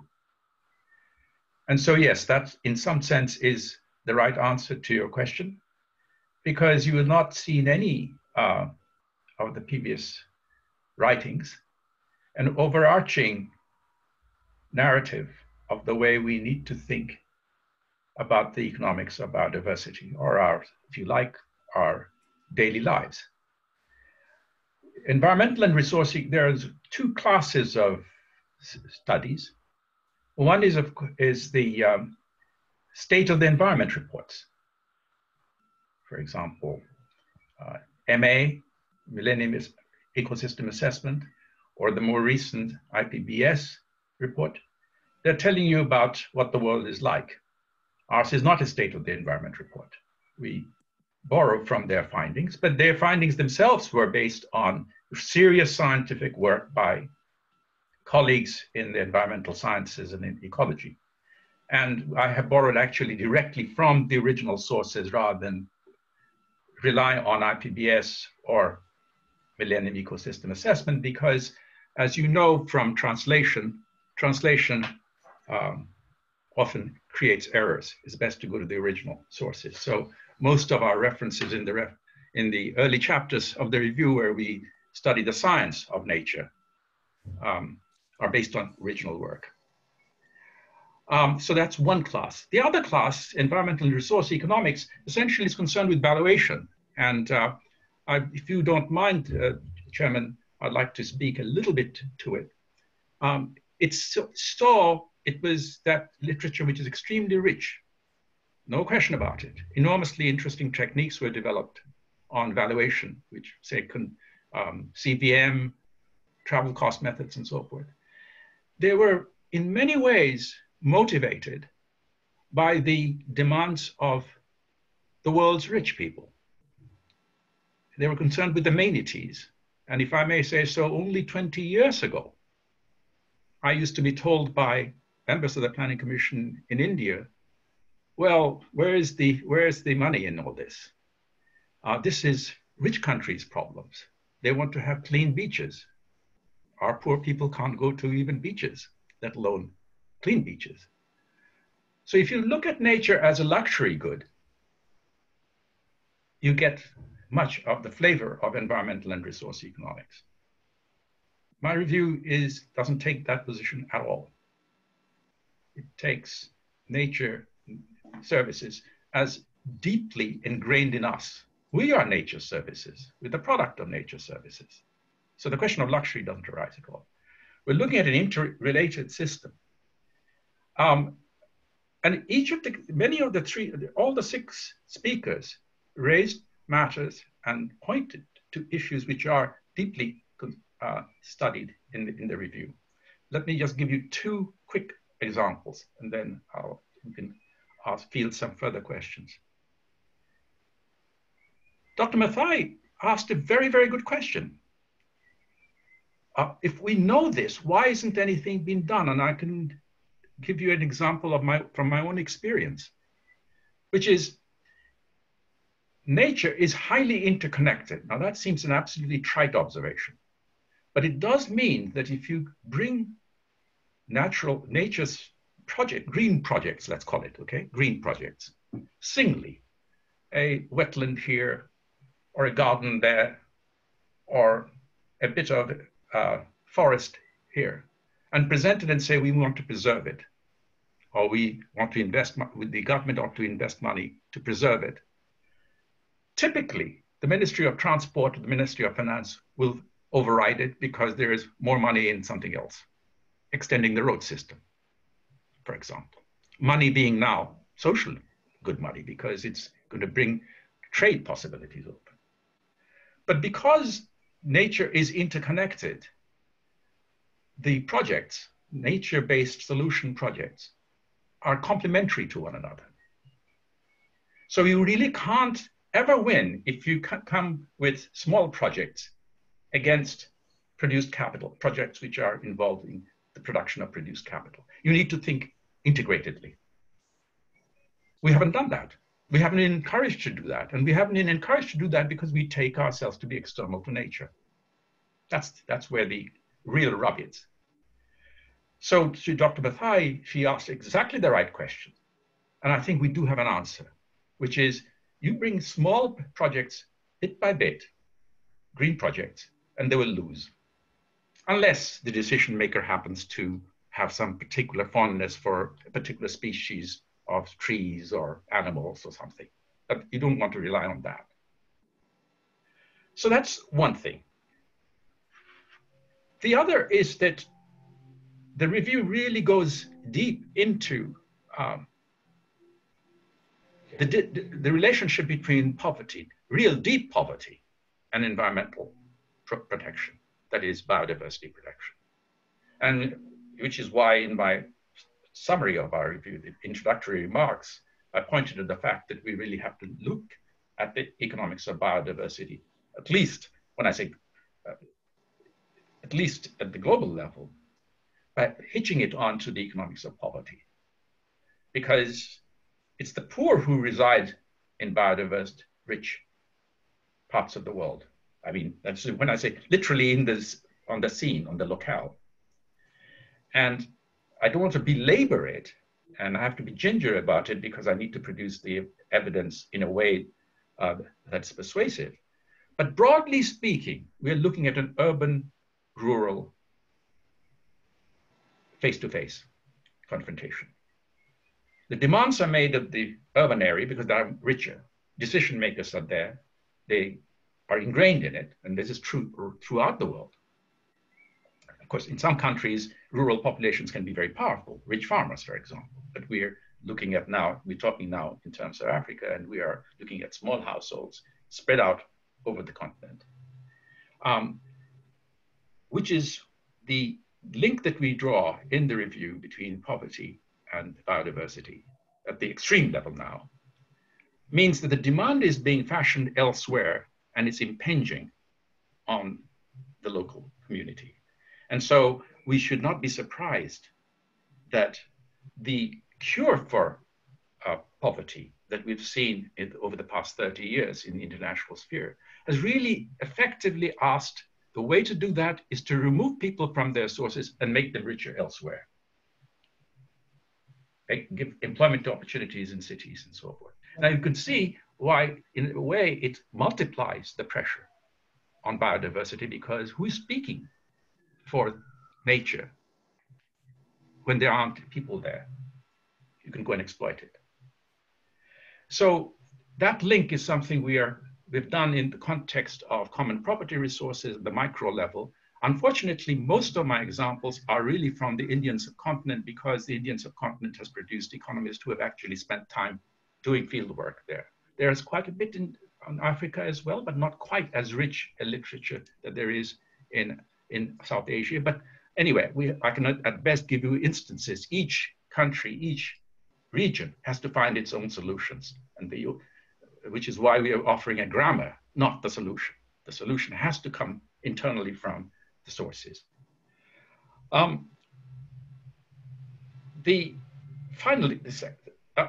third question, which I'll speak to, because that also speaks to your thing. Several members have talked about the business case for nature. And one of the things that this grammar tells us is that there is no Platonic notion of what the business case is. The business case is what we make of the business case. When I say we, I mean our institutions. Much of the biosphere is free. So of course, the business person's case will be, why would I wish to invest in something which has very low return? Well, society can make that thing which has now a low rate of return have a very high rate of return by actually changing what is allowed and what's not allowed. So institutional reform really is something which redirects the motivations of individuals and groups. And the review sees that. So there's no absolute notion of the business interest. Business interest can be transformed tomorrow by change of the legal system, by the norms that we choose to follow. Disapproval of certain types of activities will then translate into altered set of business interest, provided there is sufficient pressure from this disapproval, social disapproval. People stop buying stuff from a firm which is misbehaving. We do not spend much time, although there is an entire annex on corruption and illegal trade in charismatic organisms. We do have an annex, but it's in some sense a giveaway, because it's very easy. If something is illegal, it's bad, okay. Unless the law is bad, of course. But assuming the law is good, something which is illegal is bad. You don't have to write a review to explain that. The real trick is to see why things are bad, even though they're legal. We need to change the law. We need to change the norms. And we have a lot in that. So these three examples I would give as an illustration of how the review is entirely different from what you've been reading. Oh, well, thank you very much for that, because I think what you touched on at the end there, it partly addresses the question of what has been called distributional equity. If you think about where the biodiversity value is appropriated and where, in fact, for example, it is produced. So there is that imbalance that is there. But I think I want to tie this down with the point that Alice raised a little bit earlier, and I'll go to the other panelists in a moment. But Professor Alice raised the point of this whole question of nature being an asset, and therefore how then that translates in communities, for example, where there is human-wildlife conflict, where people see an elephant and they actually see a danger to their next crop season. So where is that perspective that captures that seeming contradiction, whereas it might be an asset for some people to exploit, but in another part, in another context, it is actually a problem? Thank you very much. I'm sorry I overlooked that question. These are, I keep on repeating, but these 6 sets of observations were absolutely terrific. I thought I was really, not only are they good, but it also serves my purpose because they're very much in line with the drift on my review. This question is extremely good, but because it has wider ramifications. Instead of, we can look at the very local problem of the elephant and the villages who live there and is a danger. It could be, you can even talk about this lion who comes and destroys cattle or whatever. So there are plenty of examples of that sort. But now take move to another continent and look at the burning of the Amazon that is currently happening. We read about it every day.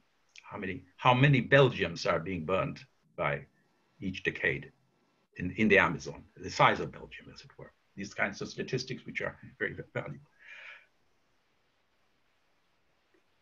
The government, let us say the government says, in this case, the farmer says, or the inhabitant says, the elephant is a nuisance and is harming our livelihood.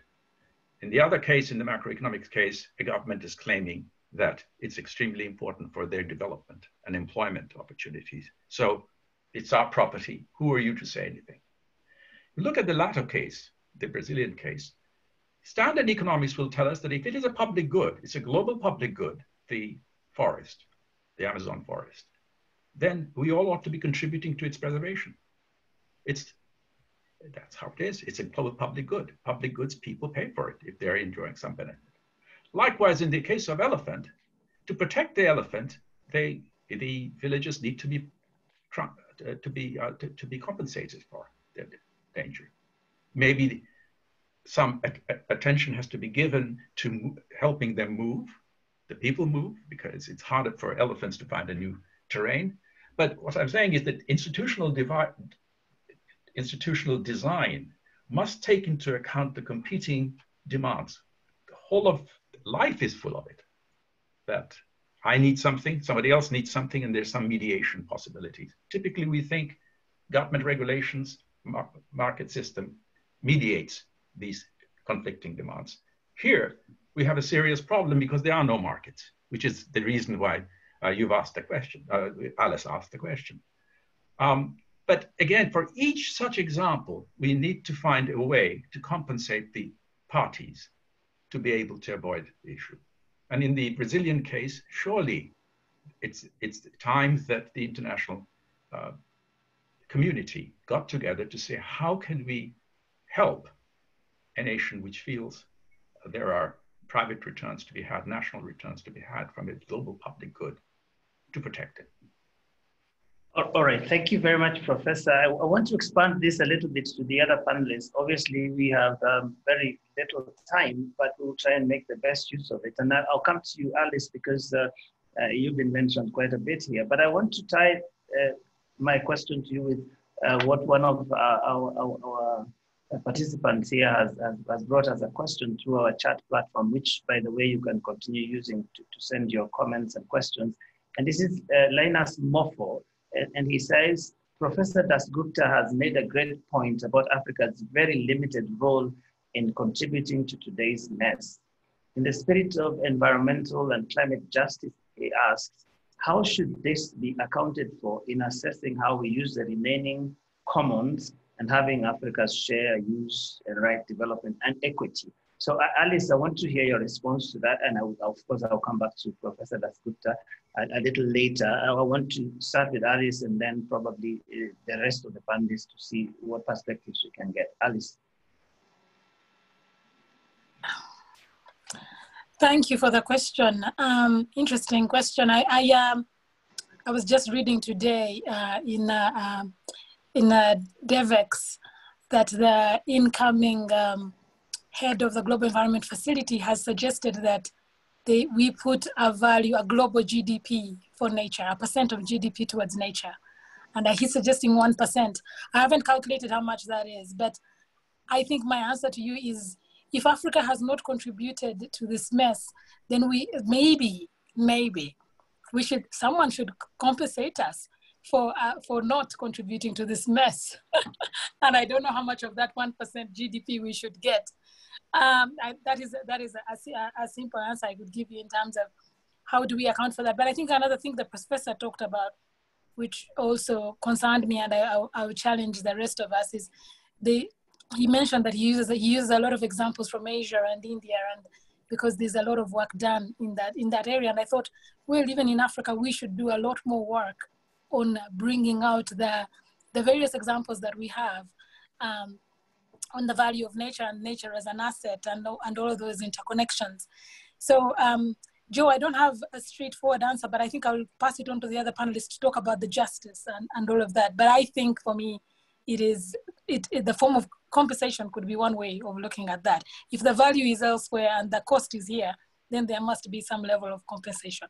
But also we should produce a lot more literature and contribute to this, the report coming up, to really bring out the African experience and the African agency. Over. All right, thank you. Maybe we could go to Wanjira Maathai and just hear your thoughts on this question of justice relative to Africa's differentiated responsibility, as it were.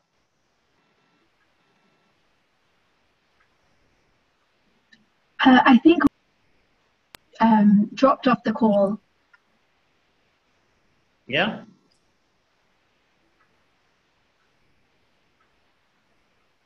Joe, I think Wanjira has dropped off the call. Oh, I'm sorry about that.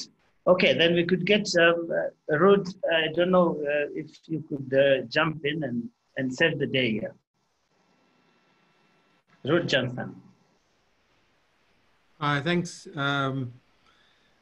Joe, and definitely support that thinking and the question. Just to give you an example of how it works with the GDSA and what I mentioned before was, we need to start talking the language of the people who sort of make the decisions and get that point across. And if we need to make a better case of how we can make use of the resources that are still with us, I have a sort of generic example of how, call it country A, would be chopping down almost an entire forest area and sold it in the individual trees, as it were, sold the timber. And when it was pointed out that the total value of the forest was infinitely bigger than the value of, say, 10,000 individual trees, people really twigged and could see that, once we start putting the real economic value of it, and this is not to monetize it, this is not money in the bank, this is economic value that allows you to make better decisions and plan better and develop better policies.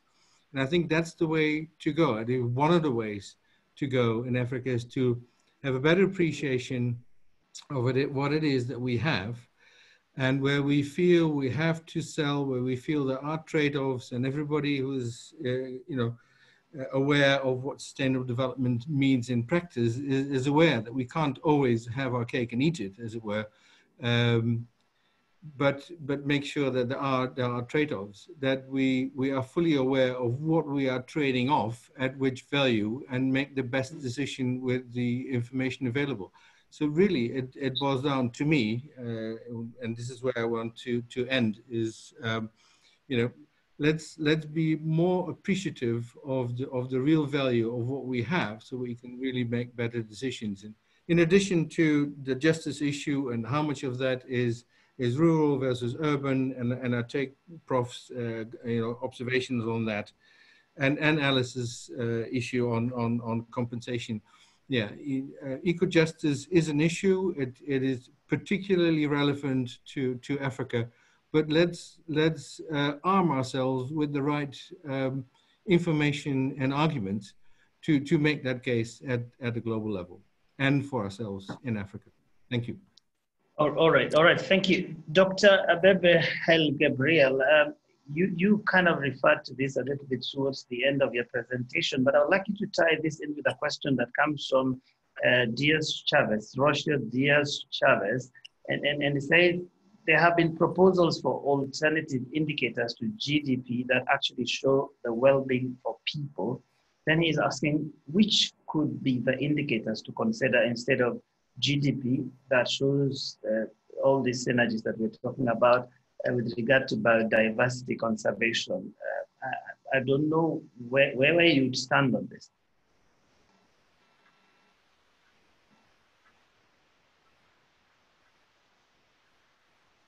Just hold on.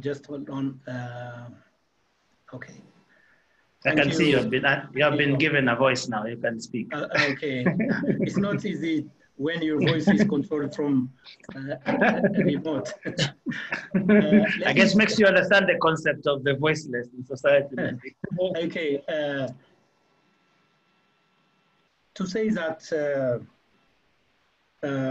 Africa was not responsible for the mess is not the same thing as saying we can be responsible for what is going to happen going forward. Okay, so are we going to follow the same kind of trajectory in the way we transform our economies, or are we going to take important lessons from those practices which have been harmful to nature and so on? I think this is very important. What I see is as disjunction or a kind of delinking of the arguments at the policy level between those who are responsible for economic growth, economic transformation, and those who are responsible for environment, natural resources, and so on. Issues such as nature-based solutions, restorations, and so on, these are very current in some quarters, but I'm not sure if they have gone, they have found their ways into those who make decisions on economic growth and so on at the country level. I'm talking about country level. So getting the narratives and the arguments right and sharing, co-sharing multi-sectorally, I think this will help quite a lot. Now, at the end of the day, the results that we're going to, the outcomes that we're going to get depends on who is going to do what at the individual level, so-called citizens, at the community level, and so on. Because that is where real actions are taking place. And the examples that was mentioned earlier, the conflicts between what happens at the local level, the use of the elephant, and at the macro economic level. How would that unit at that level, be it individual or communities, and in the African sense, communities make a lot of sense. How do they see that? How do they perceive it? Do they perceive it as owning it fully? Or do they perceive it as something that is owned by something outside of their control? I think that is where we need to really emphasize the issue of empowering the citizen and the communities, and also strengthen the institutions and capacities. I think it is very, very important. The indicator, yeah, okay, over to you. All right, thank you very much, Dr. Helle Gabriel. I am afraid that our time has really gone and we need to move to the next segment. Please remember that this conversation is still going on online. On Twitter, the hashtags that we're using is Dasgupta Review. The other one is Economics of Biodiversity, and the other one is hashtag Biodiversity. So please keep this conversation going, even as we move over to the next session. And I want to hand this back to Philip.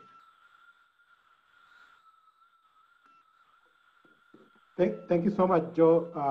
Thank you for moderating this session. We appreciate, and as Joe said, we will get back to all the questions that have been submitted to us.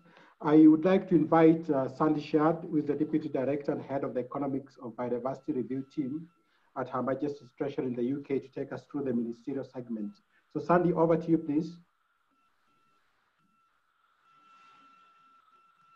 Wonderful, thank you. So as you mentioned, this is the ministerial segment now. We're very delighted, very fortunate to have with us today Honourable Francis Gatare, CEO and Cabinet Secretary of the Rwanda Mines Petroleum and Gas Board, Honourable Kemi Badenoch, the Exchequer Secretary to the Treasury, and I believe we're also expecting Honourable Ambassador Uko Yatani, Cabinet Secretary from the Kenya National Treasury. So fantastic showing of support for these issues. I believe we're waiting on Ambassador Yatani, so if I could start with Honourable Francis Gatare, we're delighted to have you join us today. Rwanda is, of course, very alive to the importance of natural capital and has shown considerable leadership in the region on natural capital accounting, including as an early member of the World Bank's WAVES programme. So we're very keen to hear your perspectives today. If I could hand over to you, please.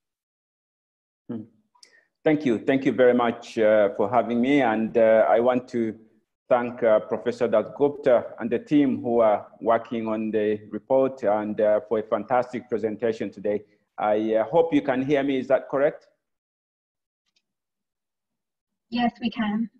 Okay, very good. I also want to thank the UK government who have sponsored this study, as well as the Kenyan government who have hosted us today for this event. Thank you all who have made presentations that have enriched the discussions. For me, it's an easy presentation I'm going to make following a very rich presentation that experts have done. Because the report that Professor Dasgupta has presented and worked on for some time has made a very strong and compelling case about biodiversity at the center of many economic activities, particularly in Africa. These activities, of course, have got a very far-reaching impact to the livelihoods of many, whether it's in agriculture, whether it's in fisheries, natural resources, and other things. But to many, sometimes it's a matter of life and death because they derive their day-to-day survival on biodiversity.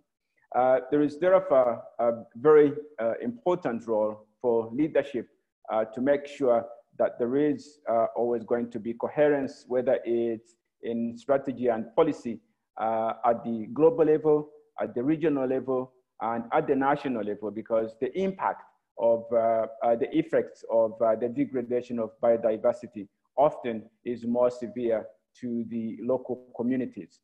I want to speak more regionally on Africa, which is highly endowed with immense resources of biodiversity, but unfortunately, which continues also to witness the degradation of this biodiversity as a result of the conflict that continues to manifest itself between human livelihoods and conservation efforts for the biodiversity.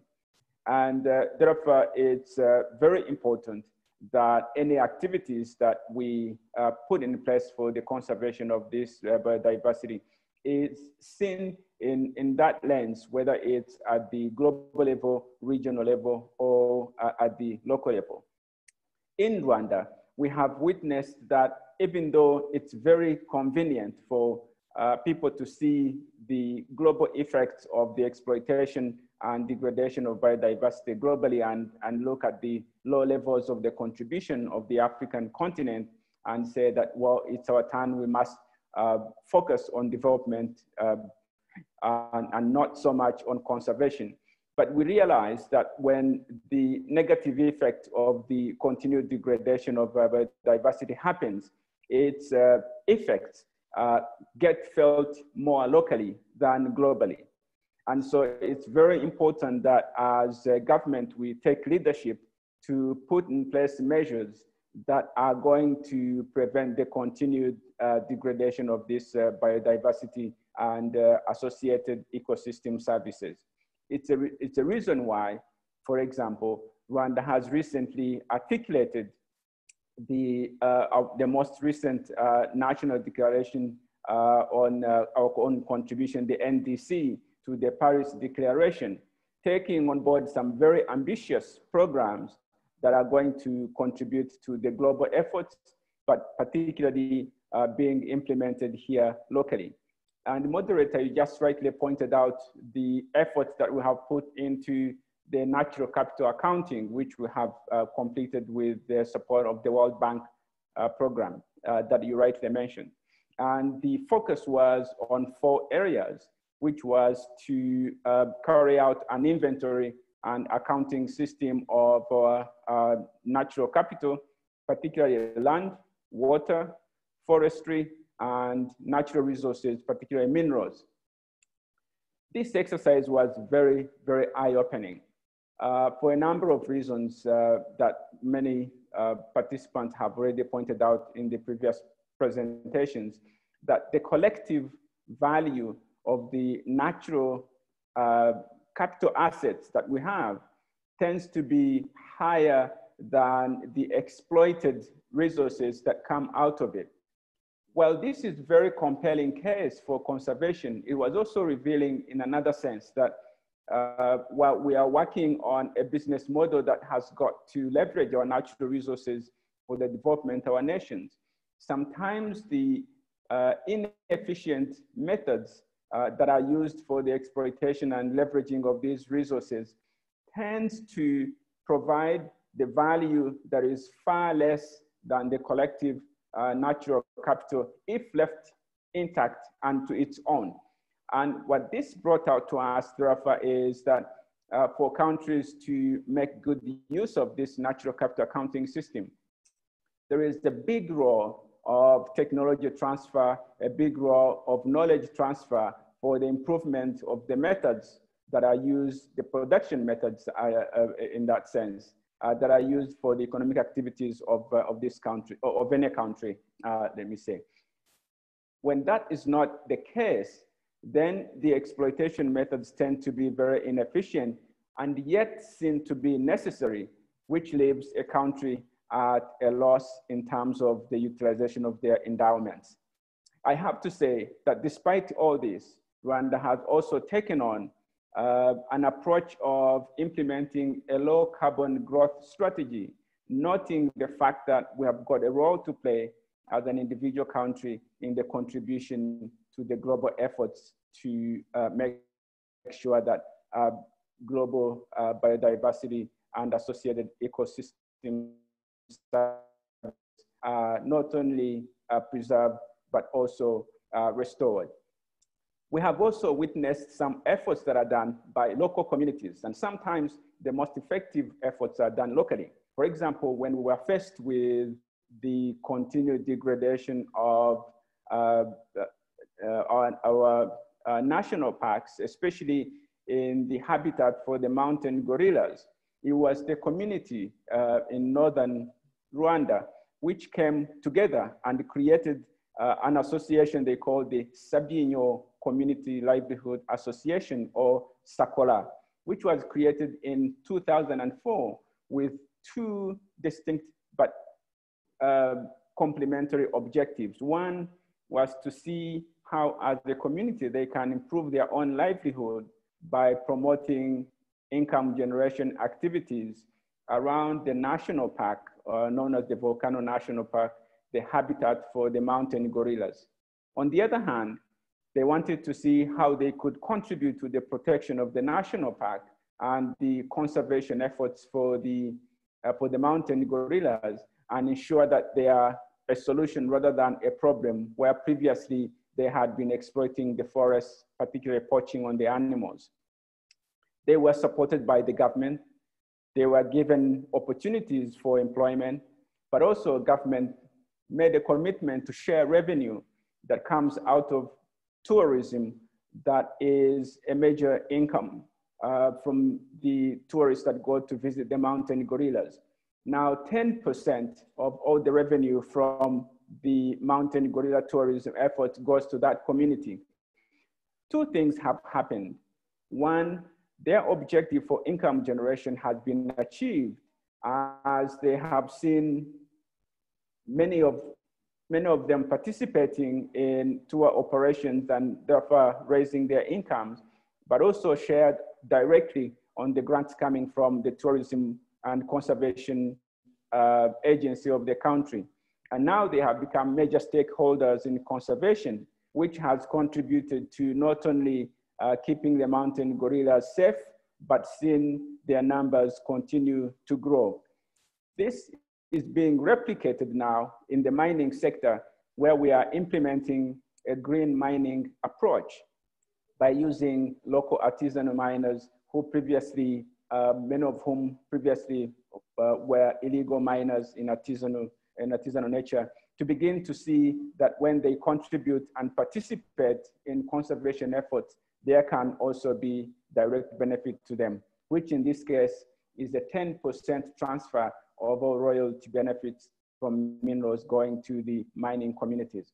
And so what I'm saying is that there is an effort that national governments have got to put in place to translate the conservation efforts into direct benefits to the social well-being of the population by putting in place measures that promote an economic model of inclusive growth, but also that promotes shared value in the benefits of alternative economic well-being that comes as a result of conservation. And so today, Rwanda continues on a journey of implementing the inclusive economic growth development, but also implementing a social well-being and citizen-centered development approach. We have seen this not only increase the awareness of the population for biodiversity and conservation, but in general, bring in the communities as stakeholders in restoring previously damaged environments. I'll give you an example. In Rwanda, if anybody came to Kigali today, as many of you may soon do, you begin to see some of the areas that were previously industrial areas in lowlands that were marshlands or waterways that now have been restored as natural areas, natural habitats for purposes of restoring the natural waterways. This comes at a high cost, particularly to compensate the property owners and also to reclaim some of these areas. But it's a cost that we think governments have got to undertake in order to make a contribution to this effort. Let me conclude by highlighting that while governments at the national level can take unilateral efforts because they see these efforts, in the end, national efforts alone cannot be sufficient. We have got to continue to do regional collaboration as we are doing in the transboundary areas around the Volcano National Park, which is shared between Uganda, Rwanda, and DRC Congo, because any effort that is not complemented by regional efforts then becomes a cost, a direct cost, given the fact that sometimes there is a short-term conflict between economic gains and long-term benefits from biodiversity and conservation. I want to say that Rwanda has demonstrated the commitment to continue to play a role in contributing to this biodiversity conservation, despite often competing objectives, let me say, but we focus on the fact that where we see challenges, sometimes there are also opportunities. And responding to the opportunities and challenges linked to biodiversity requires collaborative effort across government and other stakeholders, particularly local communities and private sector operators.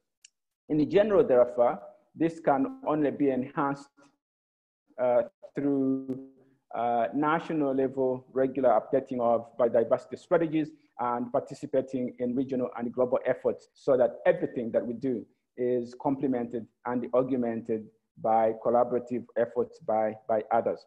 Let me conclude by thanking you once again for giving us the opportunity to share Rwanda's story, and for me in particular to participate on behalf of my other colleagues in government. Thank you.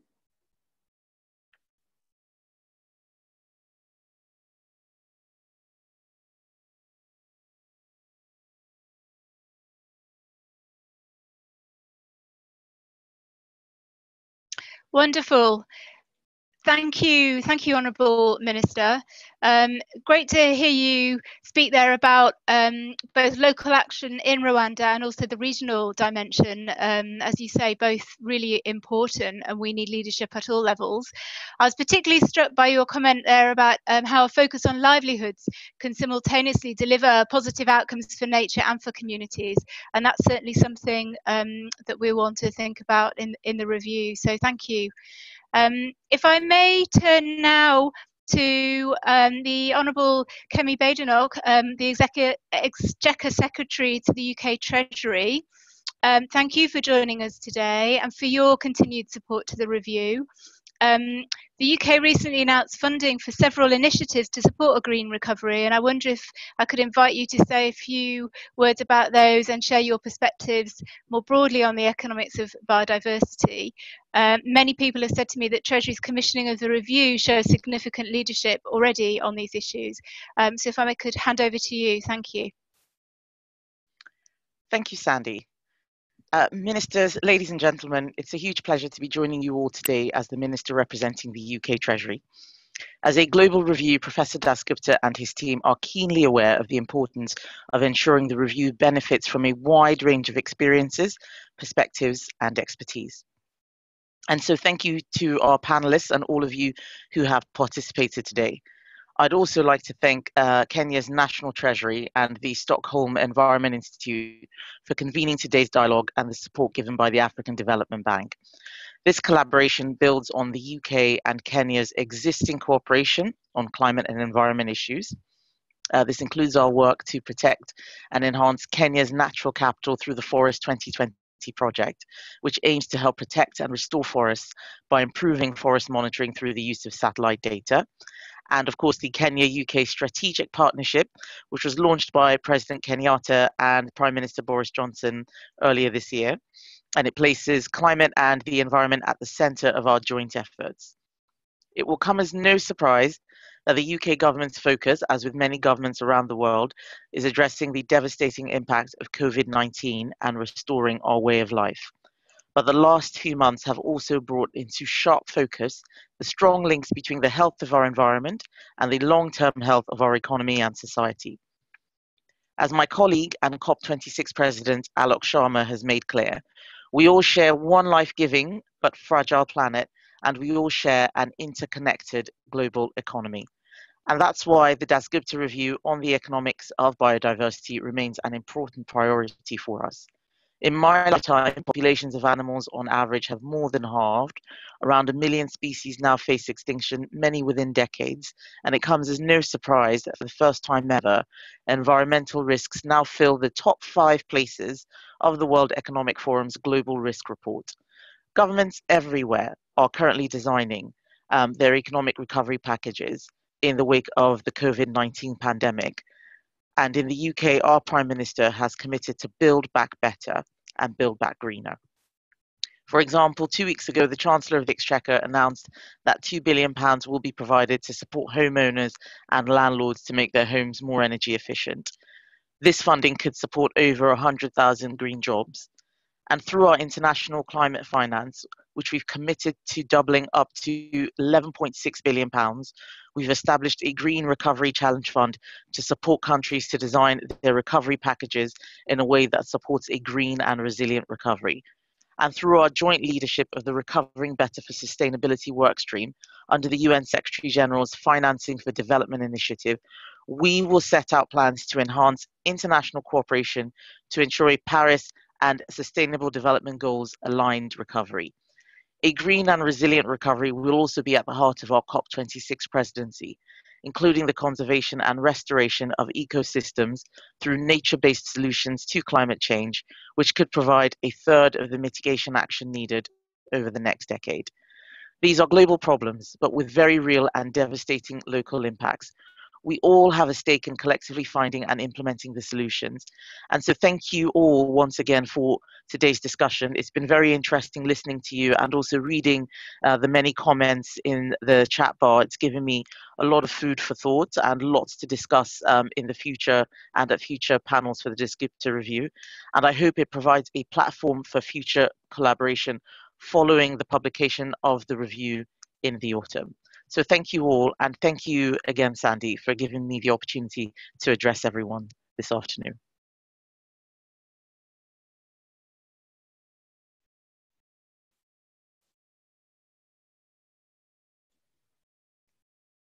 Great, thank you so much, Minister. Sorry, there's a slight delay in unmuting. So thank you so much for sharing your insights there. Again, I was struck by your messages on the global-local relationship and on the link between action on environment and the creation of jobs. We certainly look forward to your continued support as we finalise the review, and thank you again for joining us today. So I'm told that unfortunately Ambassador Yatani has been delayed. So instead I'm going to ask Dr. Julius Muya if he would speak on the Ambassador's behalf. Dr. Muya, it's an honour to have you join us here today. And thank you also to the Kenyan Treasury support in hosting today's dialogue. Kenya's been a leader in innovative approaches to green finance, including facilitating, of course, East Africa's first green bond last year. So we very much look forward to hearing what you have to say. Thank you.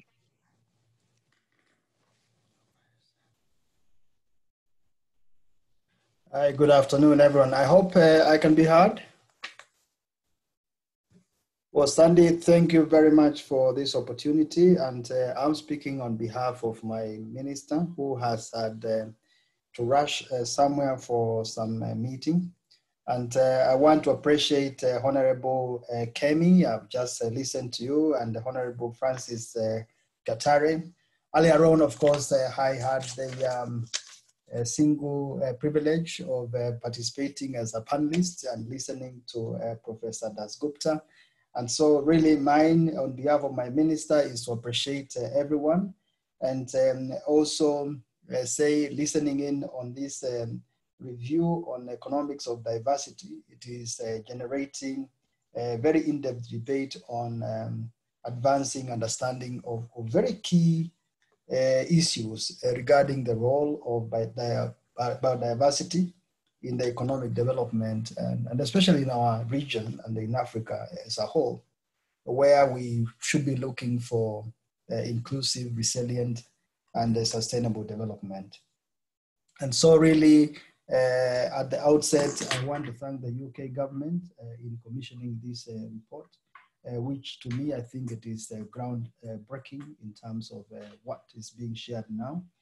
And we are excited actually to see a very unique link being made between economics, between livelihoods, well-being, and nature, which in the past has not been the case. So very well done. And so for us in Kenya, one of the things that we've been pushing through is the area of climate change, where we did a study some times back.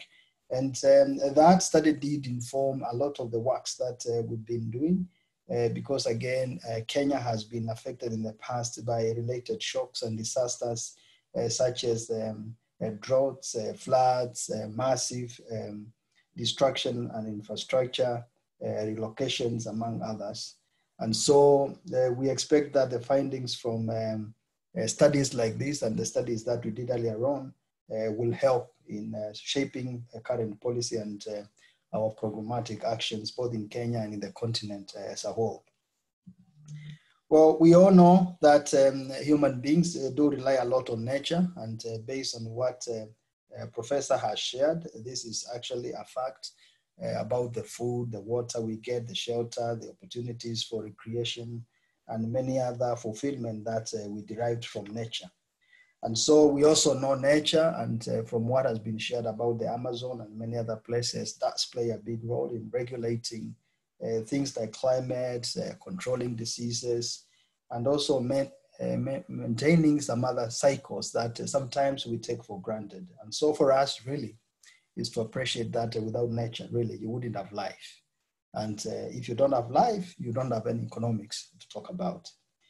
And so really, given the challenge that we are all facing of this COVID situation, I think we are being drawn to realize and recognize again the role that nature plays as we look at our livelihoods and how to improve our lives. It is therefore important as we engage in this, and especially for the finance ministers who are involved here, to understand the key role that biodiversity can play in the provision of services that we receive from nature. And here we are looking at what we call the nature-based solutions and the ecosystems that sometimes normal economics does not quantify.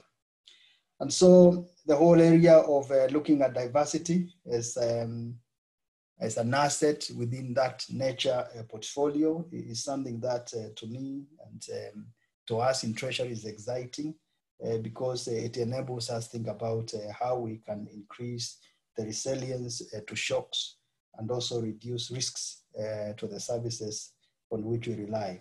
And so really this biodiversity debate that we are considering today should indeed become one of the parameters for our macroeconomic modeling while we calculate our prosperity. I didn't want to say GDP, but it's prosperity that perhaps could be a better choice. And so I think the question of how to parameterize the issues that are important is one that we need to spend more time on. And so we also recognize some of the key challenges that are facing us in Africa, the question about our capacity to explore and come up with comprehensive policy and regulatory mechanisms so that we can be able to mainstream biodiversity into the government's work plans, into our budgeting systems, into our medium-term expenditure frameworks, into our medium-term plans. And this is important for us because these are the tools that we currently use in government for planning. And so just looking at the whole area of biodiversity loss, it's an area that to us is interesting to ask ourselves, what do we lose by not taking care of biodiversity in terms of climate change challenges, the losses that we can think about in terms of the deforestation, in terms of climate change situations that get worse and worse. So for us, in Kenya, we also do recognize the fact that our economy does rely a lot on nature, that is agriculture, tourism, energy, and also to a large extent infrastructure. So nature is important for us because it's a major contributor and a platform on which our economy runs. And so looking at ways in which we can minimize and reduce the risks and hazards relating to droughts, relating to storm surges, flooding, and sea level rises. That could be interesting if we could even parameterize these losses and come up with a universal and agreed way of accounting for such losses. We also need to ask ourselves the question about the losses of biodiversity that our country and our continent keeps on getting challenged about. We know about land and seas that we have.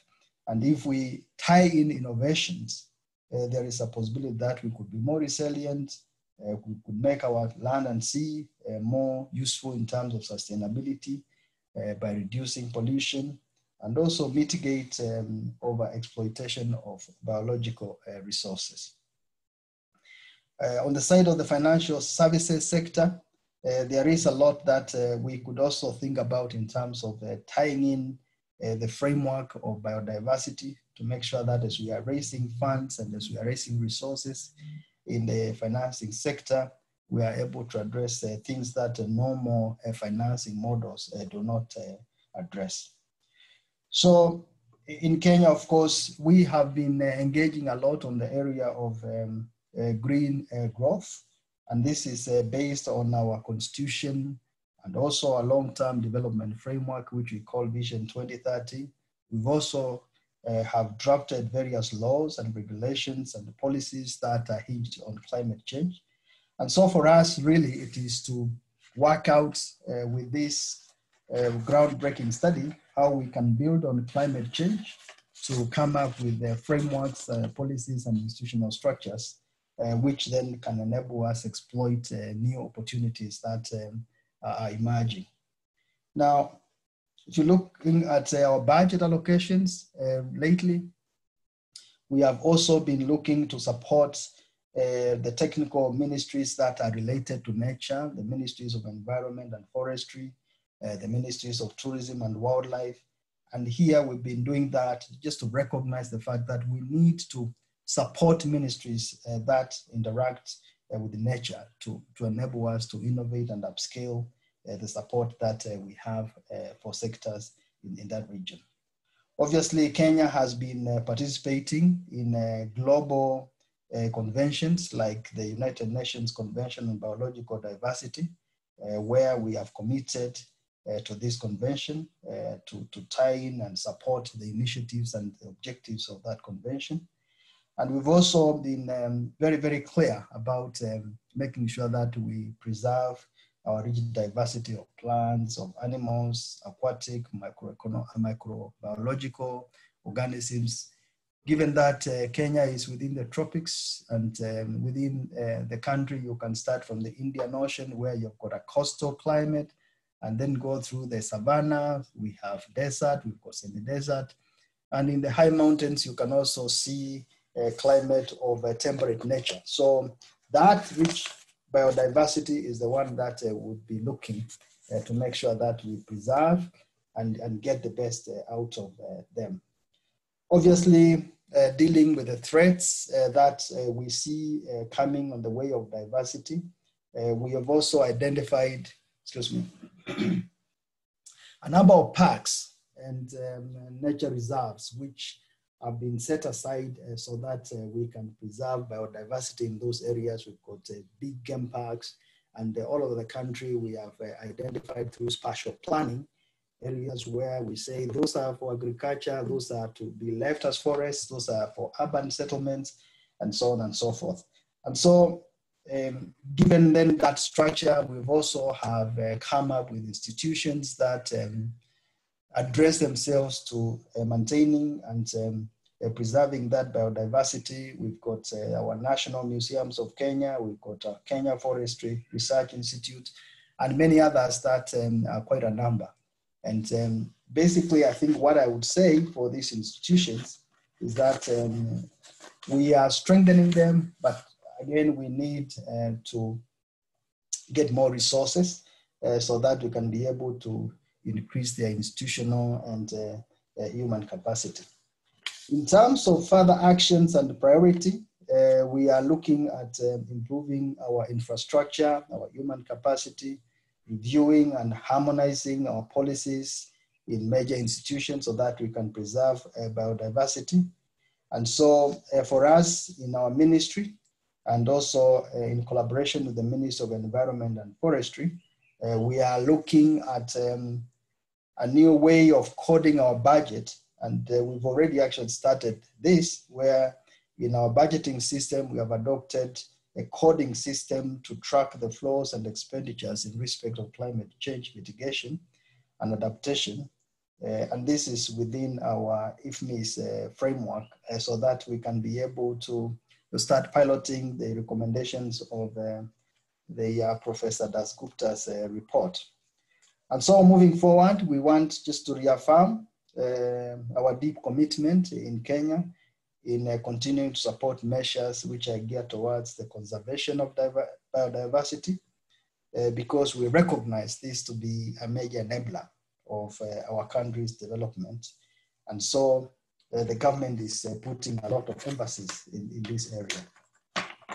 It is also the case that as we are doing this, we would like to appeal and request the UK government and African Development Bank to continue lending support and taking a lead role to collaborate with the African countries to mobilize substantial resources to support the implementation of Professor Dasgupta's recommendation.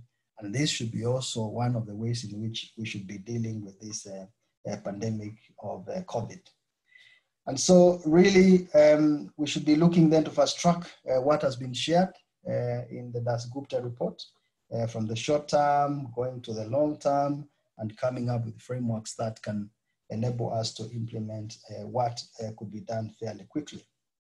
Now, in terms of the closing remarks, now what I would put here, and this is what the minister would say, is that there are some areas where clarity could also be focused. And one of the questions that the minister posed is what would be the best way of increasing public finance to catalyze and leverage resources towards enhanced support to biodiversity conservation and sustainable management to improve productive and quality investments in an environment where development finance has been declining. The second item that needs clarity is that there's need to develop or review existing laws, regulations, and the policies in order to accelerate investments that promote and protect biodiversity. The third and the last one, and indeed not the least, is what are the key capacity needs that are needed to advance the implementation of the recommendations of the Dasgupta report, especially in Africa. And so in conclusion, we would like to thank the UK government again and ministers who have participated, the Development Bank and Dasgupta team. I listened to them, the Stockholm Environment Institute, and all the participants who have been part of this event. And also my colleagues in Treasury and UK for planning and coordinating the hosting of this event, which is showing our commitment in Africa as we are mainstreaming biodiversity to finance the sustainable development goals. So I thank you and I wish you a nice afternoon. Thank you. Wonderful. Thank you so much, Dr. Muir. Great to hear your further reflections and also from your minister. As you said, I mean, you said many helpful things there, but one of the things I was struck by was that there's a key question for us on how to translate what the science is telling us about the loss of nature, or what we can see happening on the ground, and of course the framework of the Dasgupta review, but how we translate all of that into action. And you mentioned several policy instruments there, regulation, but also more broadly economic development plans for the medium term, finance and the like, and I suspect we're going to need all of them and more. So very helpful insights, thank you. So if I may then, I'm going to just briefly offer some closing remarks. I'll then hand over to Peter to end. I'll keep them very, very brief, conscious that we're a little over time. So as I said at the outset, and in the context of the current pandemic, the link between nature, our health and our economies has never been clearer, making this review and its main concepts all the more relevant. Huge thank you again to the Kenya National Treasury, the Stockholm Institute for convening today's dialogue, and to the Africa Development Bank who helped make today happen. And of course, thank you to Professor Dasgupta himself for his intellectual leadership on this. We're especially grateful today to the panelists for sharing their diverse range of regional experience and expertise with us. And last but not least, thank you to everyone on the call that's participated. Collectively, you provided much food for thought as we work with Professor Dasgupta to finalise the review in the coming weeks. And although we haven't had time to go through all of the questions and comments in the chat box today, rest assured we will be taking those away and reflecting on them. So thank you. We are also looking for good examples and case studies to illustrate the concepts discussed today. So if you're someone who's working on a relevant project or you want to share information with us about a good example, please do so. We'll put our email address in the chat box. It's also in the interim report. And finally, to echo the message from my minister, we very much hope that today has provided a platform for the UK's continued engagement and collaboration with countries in the region to continue to work together and address the issues raised by the review. Let me then hand over back to Peter to close today's event. Thanks, Peter. Thank you very much. I hope I can be heard. Yes, thank you very much for this rich interaction which we have been having over the last 1.5 hours. But before I say a few words, I would like to recognize the presence of Professor Ntiba, who is our PS responsible for fisheries and blue economy. This indeed shows the Kenyan commitment at the highest level possible, that transiting from the conventional way of doing things or handling our economy is at the center of the government at the policy level.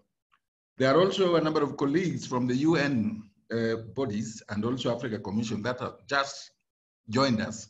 And that shows that surely the economics of biodiversity, and at this time when we are having a challenge of the new disease in the home and in the continent and in the world, is really important. Rich discussion from the technical people, honorable ministers who are the gives policy direction, gives a clear indication that the African continent is awake, is ready, and gearing to go. And what came out from the professor's presentation, which has dig deeper into the key elements of the economics of biodiversity, which needs us to move, is simply that the local community becomes the centrality of how biodiversity conservation should be undertaken to the next level. Paradigm shifting, old economic models, policies that are destroying, and the people are ready to move toward the advance. As we are closing today, we only need to remember what Professor said: the biosphere is crying. No life, no economy, no future. And if it is at this time that we need the completion of this report, today, not tomorrow, so that we in Africa, we can start the work. Kenya is ahead, Kenya is putting its own money, but we need support. Ladies and gentlemen, I thank you all. The work is just started for the technical people. Civil society organizations have spoken. The private sector have spoken. The science have spoken. It is now our responsibility at the treasuries, finance, to make this change that we desire now and not tomorrow. Thank you very much.